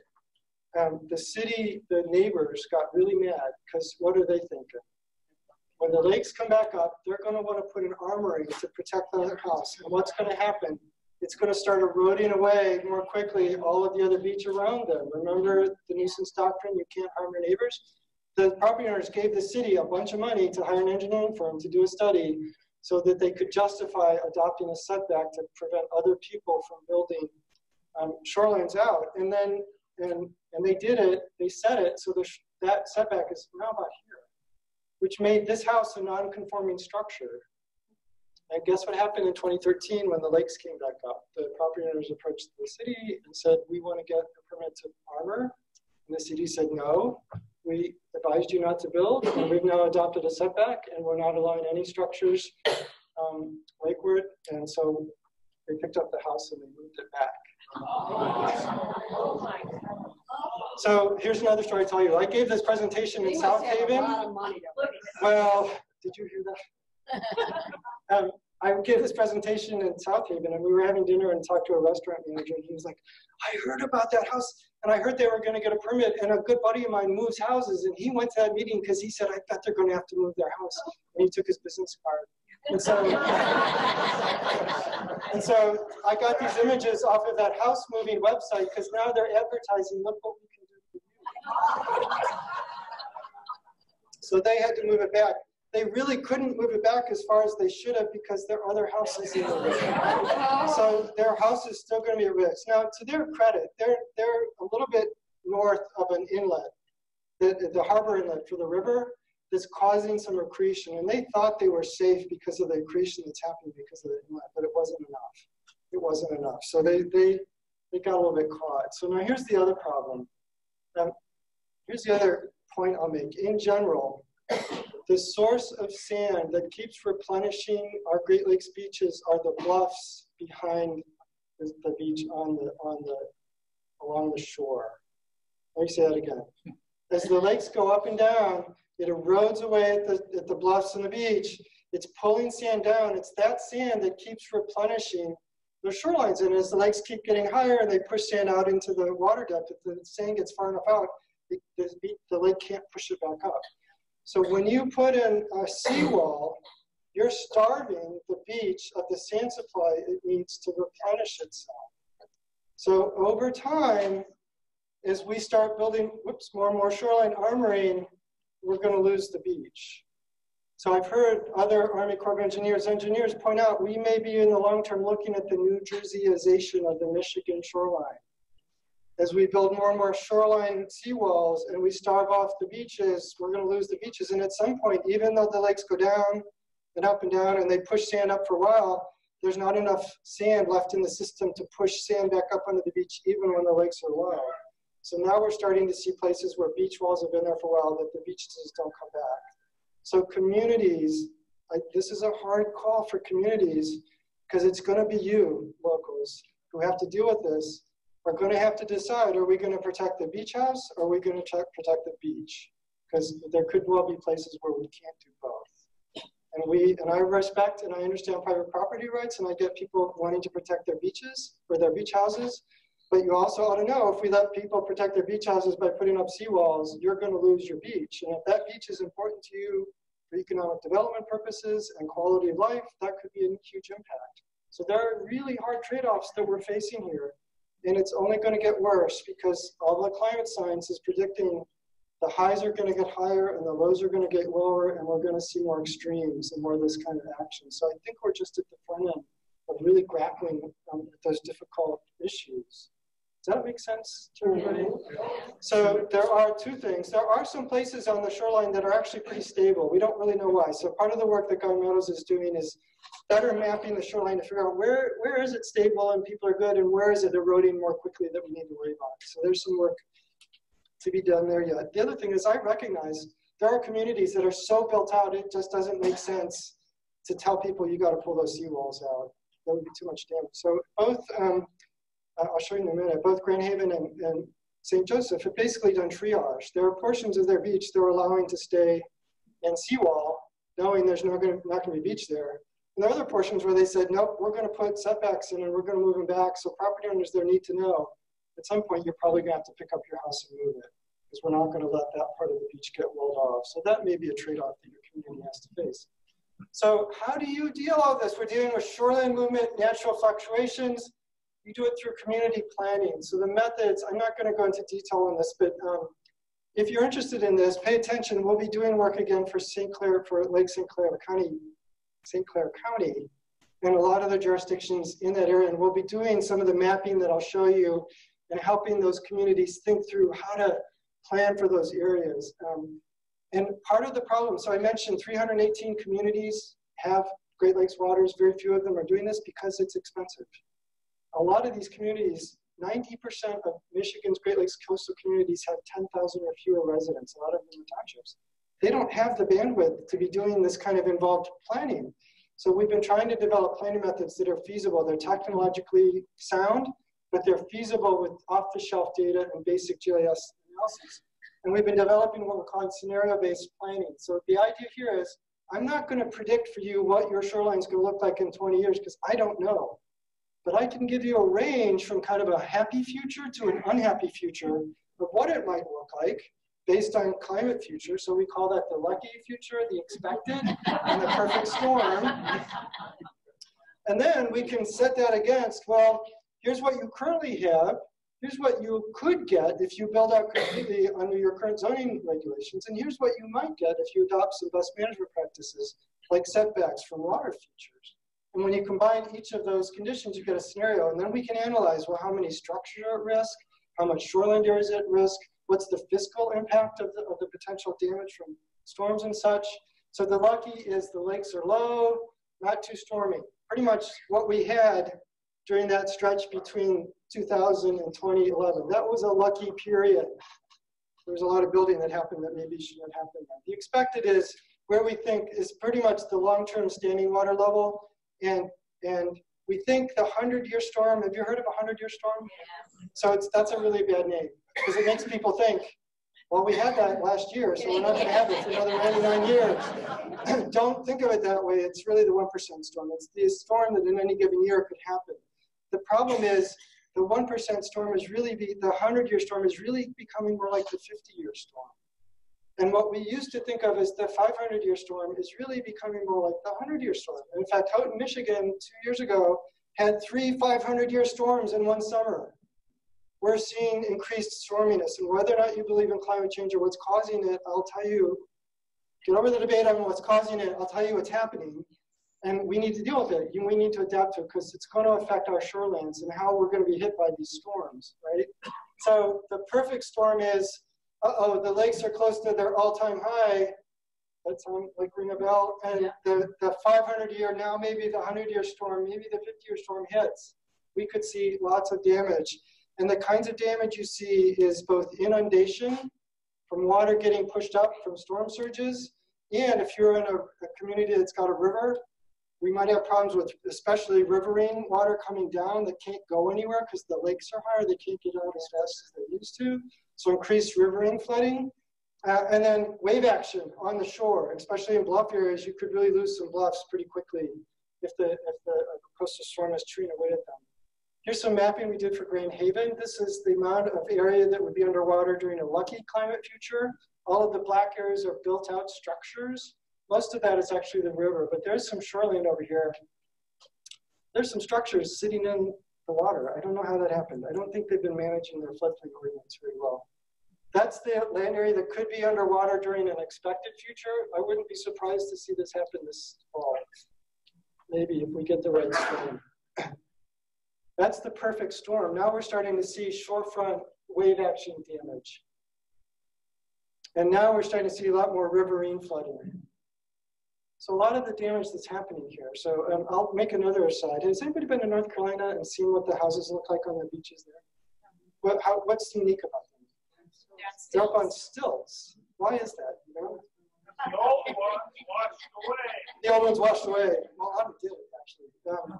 They're up on stilts because FEMA, the Federal Emergency Management Agency, the National Flood Insurance Program, requires if you're in what's called a high velocity wave zone, a VE zone, that you have to elevate your structure so that if the waves come through, it washes underneath the structure instead of wiping out the structure.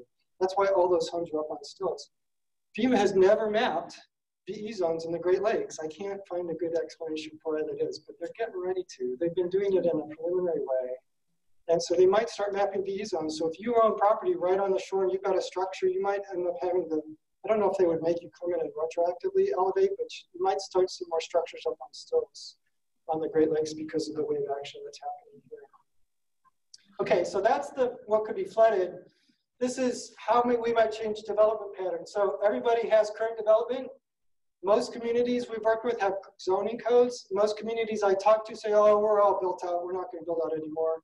And I tell them that's not anywhere close to true. You have way more ability to build than you probably think you do, because that's typical for communities. And then it's possible to say, well, let's adopt, what if we adopted some setbacks from water features? What would happen then? So here's what Grand Haven looks like currently. That's what could get built under their current zoning. The yellow dots are commercial buildings. The yellow are residential, the red are commercial. They've still got a lot of building left. They told me, oh no, we're built out. We're not going to see more building. That's what could happen with BMPs. Notice the difference? We're not telling local governments you can't continue to grow in development. We're suggesting maybe there's some places that are better to grow and develop in than others. The difference between the build out with BMPs is that you're not seeing so much development right in harm's way, right along the river's edge. Here's the numbers. So currently in Grand Haven, they've got 17 structures at risk under a lucky future, 142 under an expected, 189. If they build out and they don't do any BMPs, they could see another 234 of their perfect storm at risk. That's 234 in addition to the 189. if they adopt 50-foot setbacks, that's all we modeled, 50-foot setbacks, they could reduce the number of additional structures at risk from 234 to 41. So here's another message. We're never going to be able to completely avoid risk unless we live in bubbles and completely protect ourselves. That's never going to happen. We're always going to have to deal with some amount of risk. But you can do some things to greatly mitigate the potential risk you might have by trying to get folks to build in better places and maybe thinking about the places that are at risk. How do we deal when the storm comes with, do we build it back to the way it was and then watch it get wiped out again? Maybe. That makes sense. Or maybe we say now it's time to pick up and move out and turn that land into something else. That's another difficult issue. So how do we do that? Through regulation. Plans are not legal documents. They're just policy documents. It's the zoning code that now adopts laws that tells people what they can and can't do. Why might you adopt a zoning code in a coastal setting for hazard mitigation to try and deal with this problem of structures being at places in great risk? You might start dealing with, what do we do after the storm comes? Who's going to pay to clean it up? Are we going to let people build back to the way it was? Are we going to say now's the time to pick up and move out? How are we going to deal with that? There are important coastal resources we can protect, wetlands and dunes and such, that we could do through local zoning initiatives. Aesthetics, people want to have sightlines to the shore, right? If you're not a shore property owner, but you live a little bit back, you probably value having a shoreline view. There are communities that regulate how tall you can build right along the shore. So that happens through zoning as well. And then public access. So options, I'm going to move through this quickly. You can do nothing and then just kind of wait and see what FEMA does or the National Flood Insurance Program. You can try and deal with it through general provisions like protecting your wetlands or your steep slopes. A lot of communities are doing that. You can adopt coastal shoreline districts and say, these are the areas we're going to give special attention to. And here, you're going to still allow development, but you maybe will restrict where exactly it can happen or how, whether or not someone has to elevate their structure or have to put in some extra structural protections.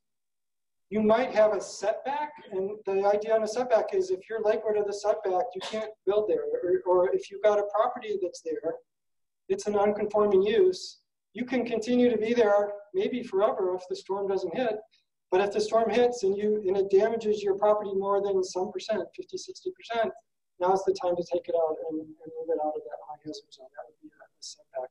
The key with a Great Lakes setback is you have to recognize it's got to move.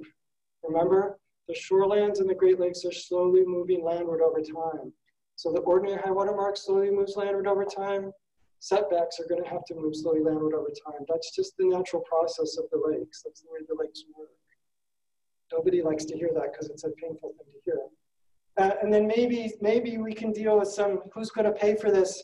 Maybe property owners who are in the highest risk places should have put some money aside to help people clean up the mess. That's an idea we haven't looked into much. The big challenge with setbacks is how do you fix where the boundaries are? It turns out to be a really difficult technical challenge. How do you know where's a fair place to draw that line and say, here's the setback, lakeward if here you got to deal with the lake, landward you're good.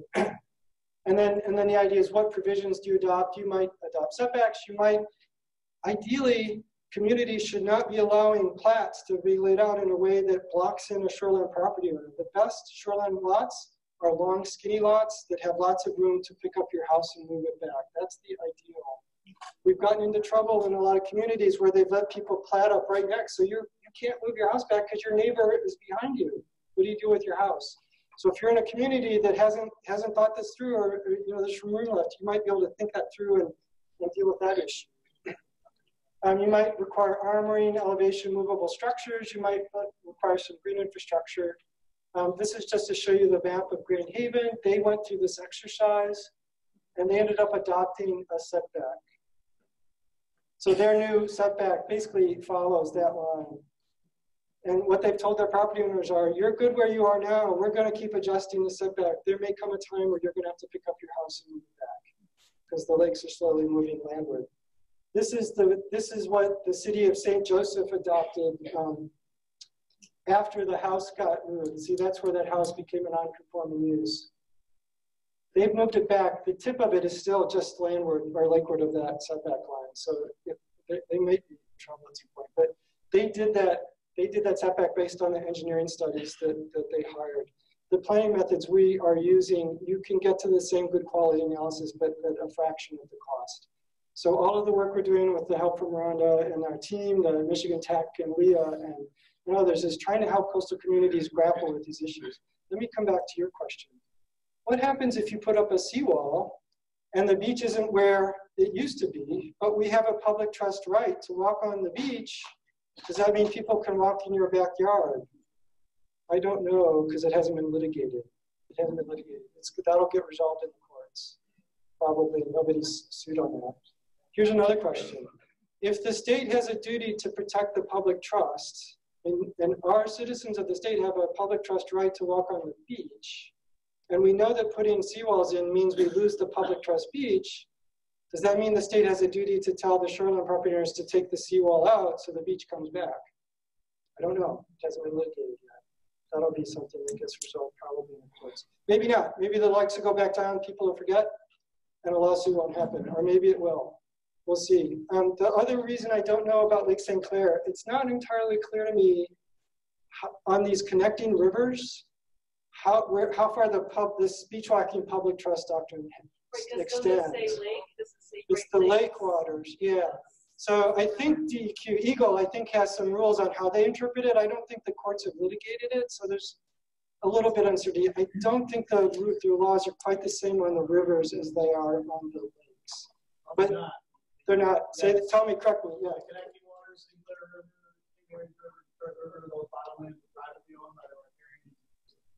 so they're following the law of riparian inland lakes then. Yep. So if you're, by the way, if you're an inland lake and you own lakefront property, you own to the center of the lake. Basically, you own the submerged lands. There's a public trust right to float a canoe.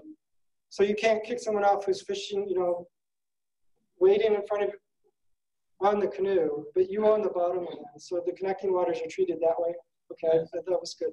Thank you for being here. So you're on the rivers are different. It's the different legal system. But if you're on Lake Huron, Great Lakes waters, the submerged lands are above the lake. So this is where I have questions. Did I do that right? Am I on time? You're on time, Dick. Thanks. And if I could have all of our speakers come on up here.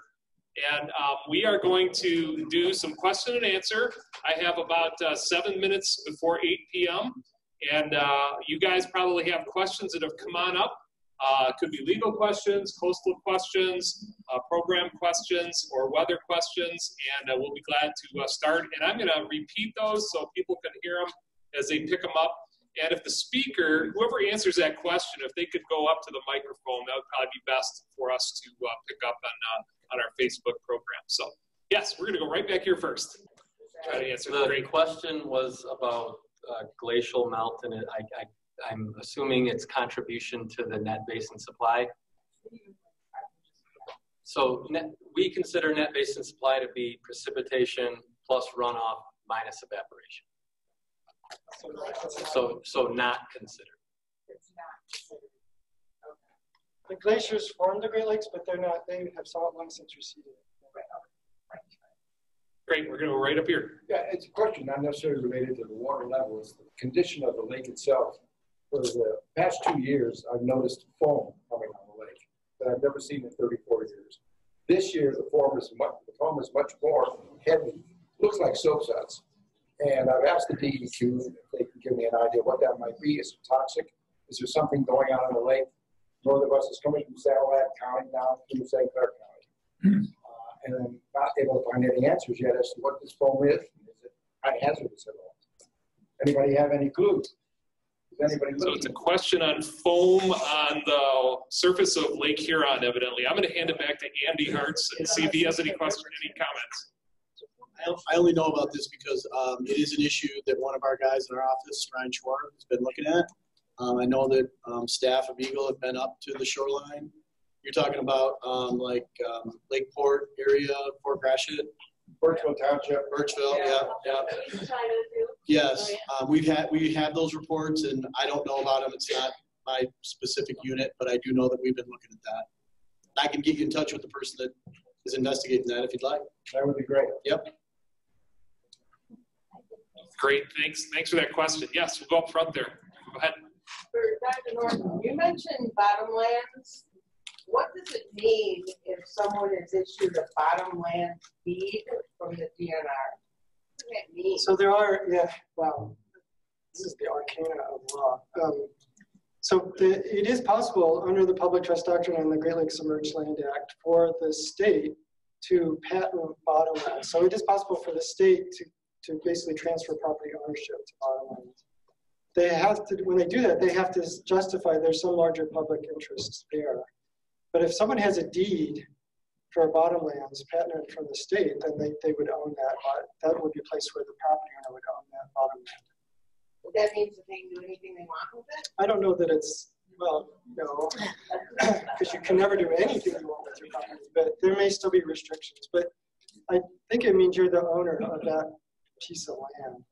There's also a little bit of confusion. So does that mean that they could fill it in and reclaim it? That's usually why people get deeds to bottomlands, because they're trying to create a marina or a port or something. And so they get the bottomlands transferred so they can fill it to create some kind of structure. That's my understanding. Great, go right there. Is Lake St. Clair considered a Great Lake? Identified as a delta? So it's legally it is subject to the same doctrines as the Great Lakes. The limnologists, the lakes folks, I always ask them, why is it not a Great Lake? It's kind of an almost Great Lake, I guess. Pretty darn good. It's a pretty darn good lake. Let's just put that on the table. Yeah, it's not a Great Lake, but it's a pretty darn good one. From the Public Trust Doctrine legally, so far as I know, it's treated the same as the Great Lakes. Yes, sir. We see scuba divers in St. Clair River, kind of just by chance they found an incredible whatever treasure of some kind. Oh man. You didn't tell me there were these kinds of questions. That's maritime law. The question was about if a scuba diver found something on the bottom of St. Clair River. So I'm kind of looking back to Andy to see if he has any comments. But Private bottomland, those kind of antiquities and treasures are protected on the submerged lands, which Lake St. Clair is covered by the Great Lakes Submerged Land Act. So that's either public property or property of the person that owned the ship.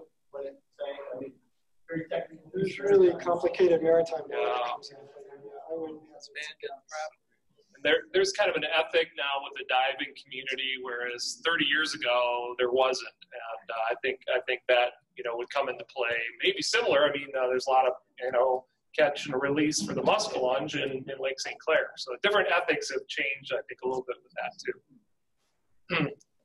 Has any thought been given to sand reclamation from the bottom of the lake?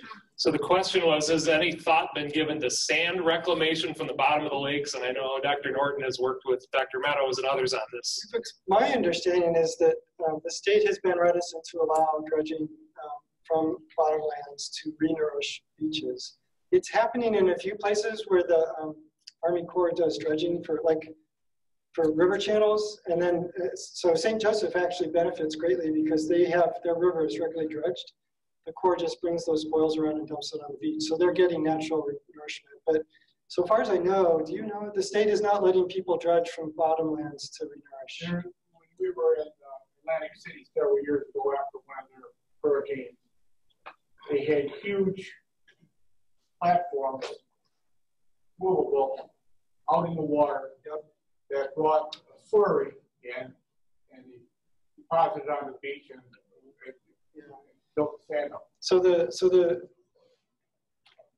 far as I know, the state's not allowing that. The other issues with that is who's paying for that and who's benefiting from it and how often is it going to happen. So in North Carolina, they would renourish and one storm would come in and all of that would be gone.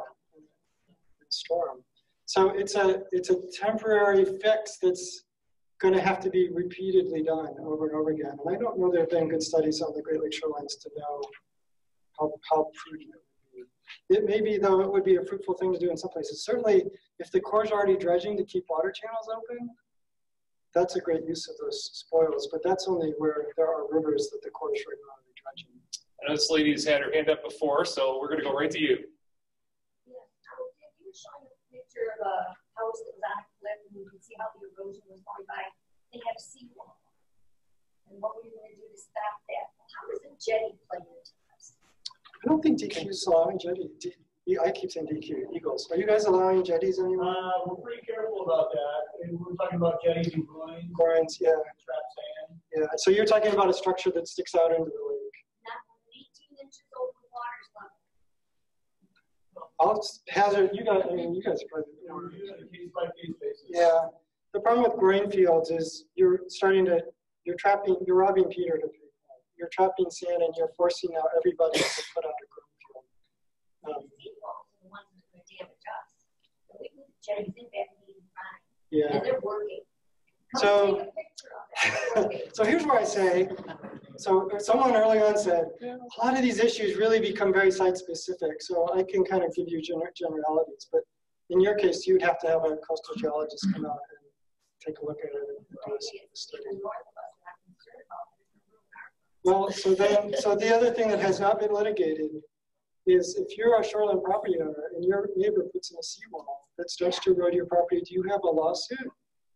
There's one Court of Appeals case that suggests you might, but it's not clear to me the court would go there, and it hasn't been litigated so far as I can tell. So that may be another lawsuit that we see one neighbor suing another because they put in a seawall. Engineers get permits for the jet. What are the answers of a jet? There's our core guy back there. By the way, I have the microphone. I can move the microphone back. Yeah. I didn't mention the Corps also issues permits. They have an ordinary watermark that's different from the state's ordinary watermark. But if you're under their ordinary watermark, you have to get a permit from the Corps too. It really is case by case. These systems are so dynamic. You can make general statements, but it really comes down in any one place to what's going on in its place. Okay, case by case basis. So we're going to come. Where's the question back there, Justin? Yes, please. Oh. Okay, yeah, whoever, just ask the question and we'll get the right speaker. Thank you. I know we're not going to know before that point. But if we have a mild winter, and Superior doesn't resolve, and we get evaporation, we're going to do okay. I know, Keith, I think that's for you. Okay, so I'll come at this from, as what conditions would lead to significant water level declines for next year. So a continuation of a cool, dry fall would evaporate water from the lakes because the lakes are relatively warm. In the fall, we get the cool, dry air that moves over them. That forces the evaporation. Move into the winter, we don't want a healthy snowpack. We want a warm, snowless winter, followed by a warm, dry spring. That would lead to significant water level declines next year. Can the Weather Service assist in that? Okay, we're going to go right here, please. I live on Harson's Island, on a peninsula. Around the peninsula where all the homes are, it's all seawalled in except for the lot next to my house, which is state-owned wetland. No seawall. As the water rises, it pushes into that wetland. I'm about 18 inches above that wetland. But it keeps rising. I keep building up, knocking the sandbags off. It just kept rising. The water would come in and the storm, and I'd have white caps in the back of my house. And I can't hardly stop it. So there's this, can I build a wall on my lot line to stop the wetland? I tried to buy it and they don't.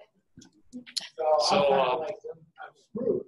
It's a question about a Harson's Island property owner with some adjacent state land, and I think it is a regulatory question, and I would encourage you to talk with Andy, Beth, and Lucas back there specifically about that issue, and obviously it's a serious issue, and I think it's nice to have the people right here locally that you can talk to. So, but thank you for bringing that. So, yeah, question here.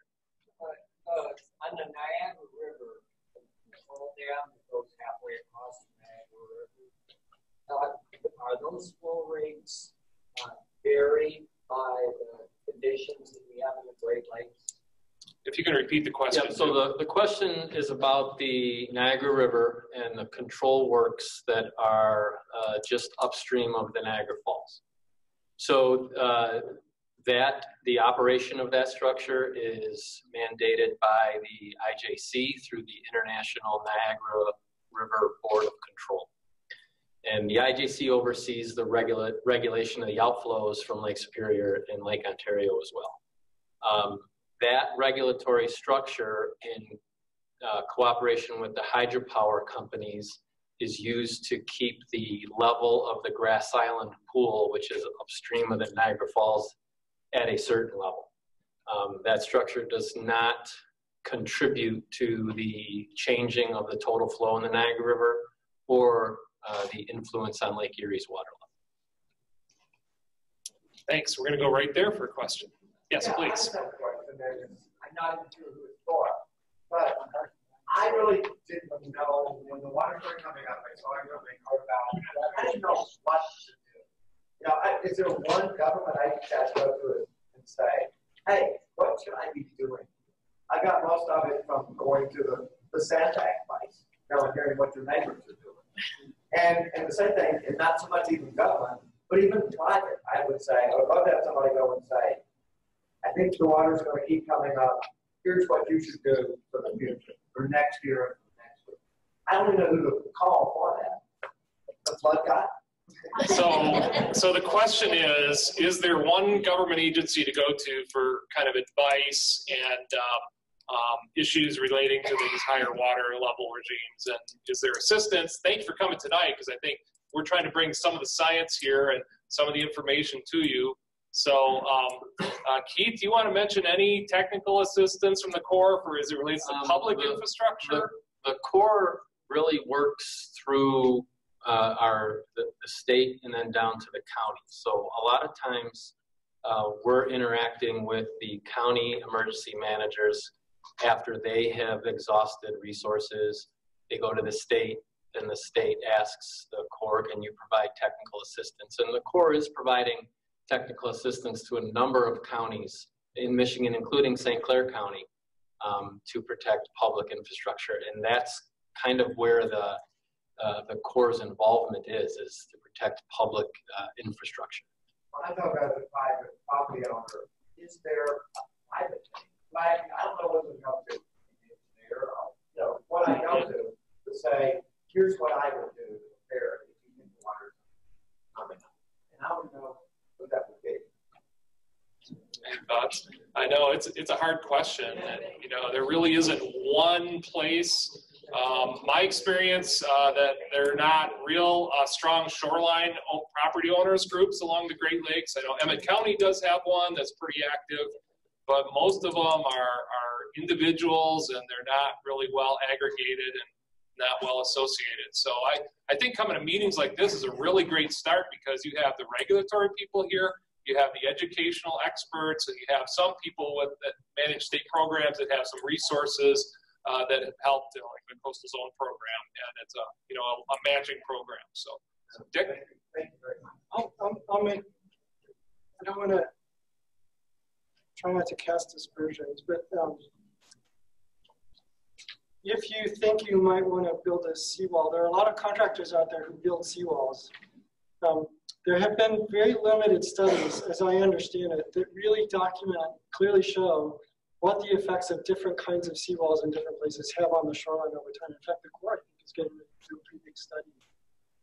Dealing with that issue, there are a lot of contractors out there who will tell you their kind of armoring structure is the cure to all of your problems. So you need to be a little careful when folks tell you, my shoreline structure will solve all of your problems, because there's lots of evidence of failed armor structures from years past that were probably sold to those property owners that this will solve all of your problems. You don't have to look very hard as the lakes come up to see shoreline structures that are in the lake. And part of that is the lakes are hugely powerful forces, and they're just going to keep eroding on the shoreline. So somebody's spending a lot of money to try and armor the shoreline, and at some point they not going to give up and say it's just not worth it. But be a little bit cautious. When you do go out and seek that kind of advice, just be a little bit cautious about what you're hearing. Thank you. We're going to go right in front. So what are good resources for natural things you can do for your land so that you can help the flow, so you don't have so much eroding, so your grass isn't all gone? Yeah. That Living on the Coast booklet that was in my presentation, that has some good information in it. I don't know if we can bring that link back up or make that link available to everybody, but you know, that was developed in the mid to late 90s, following the higher water levels of 1997. So that's one source. We can get some of that. It's also on the Eagle website as well.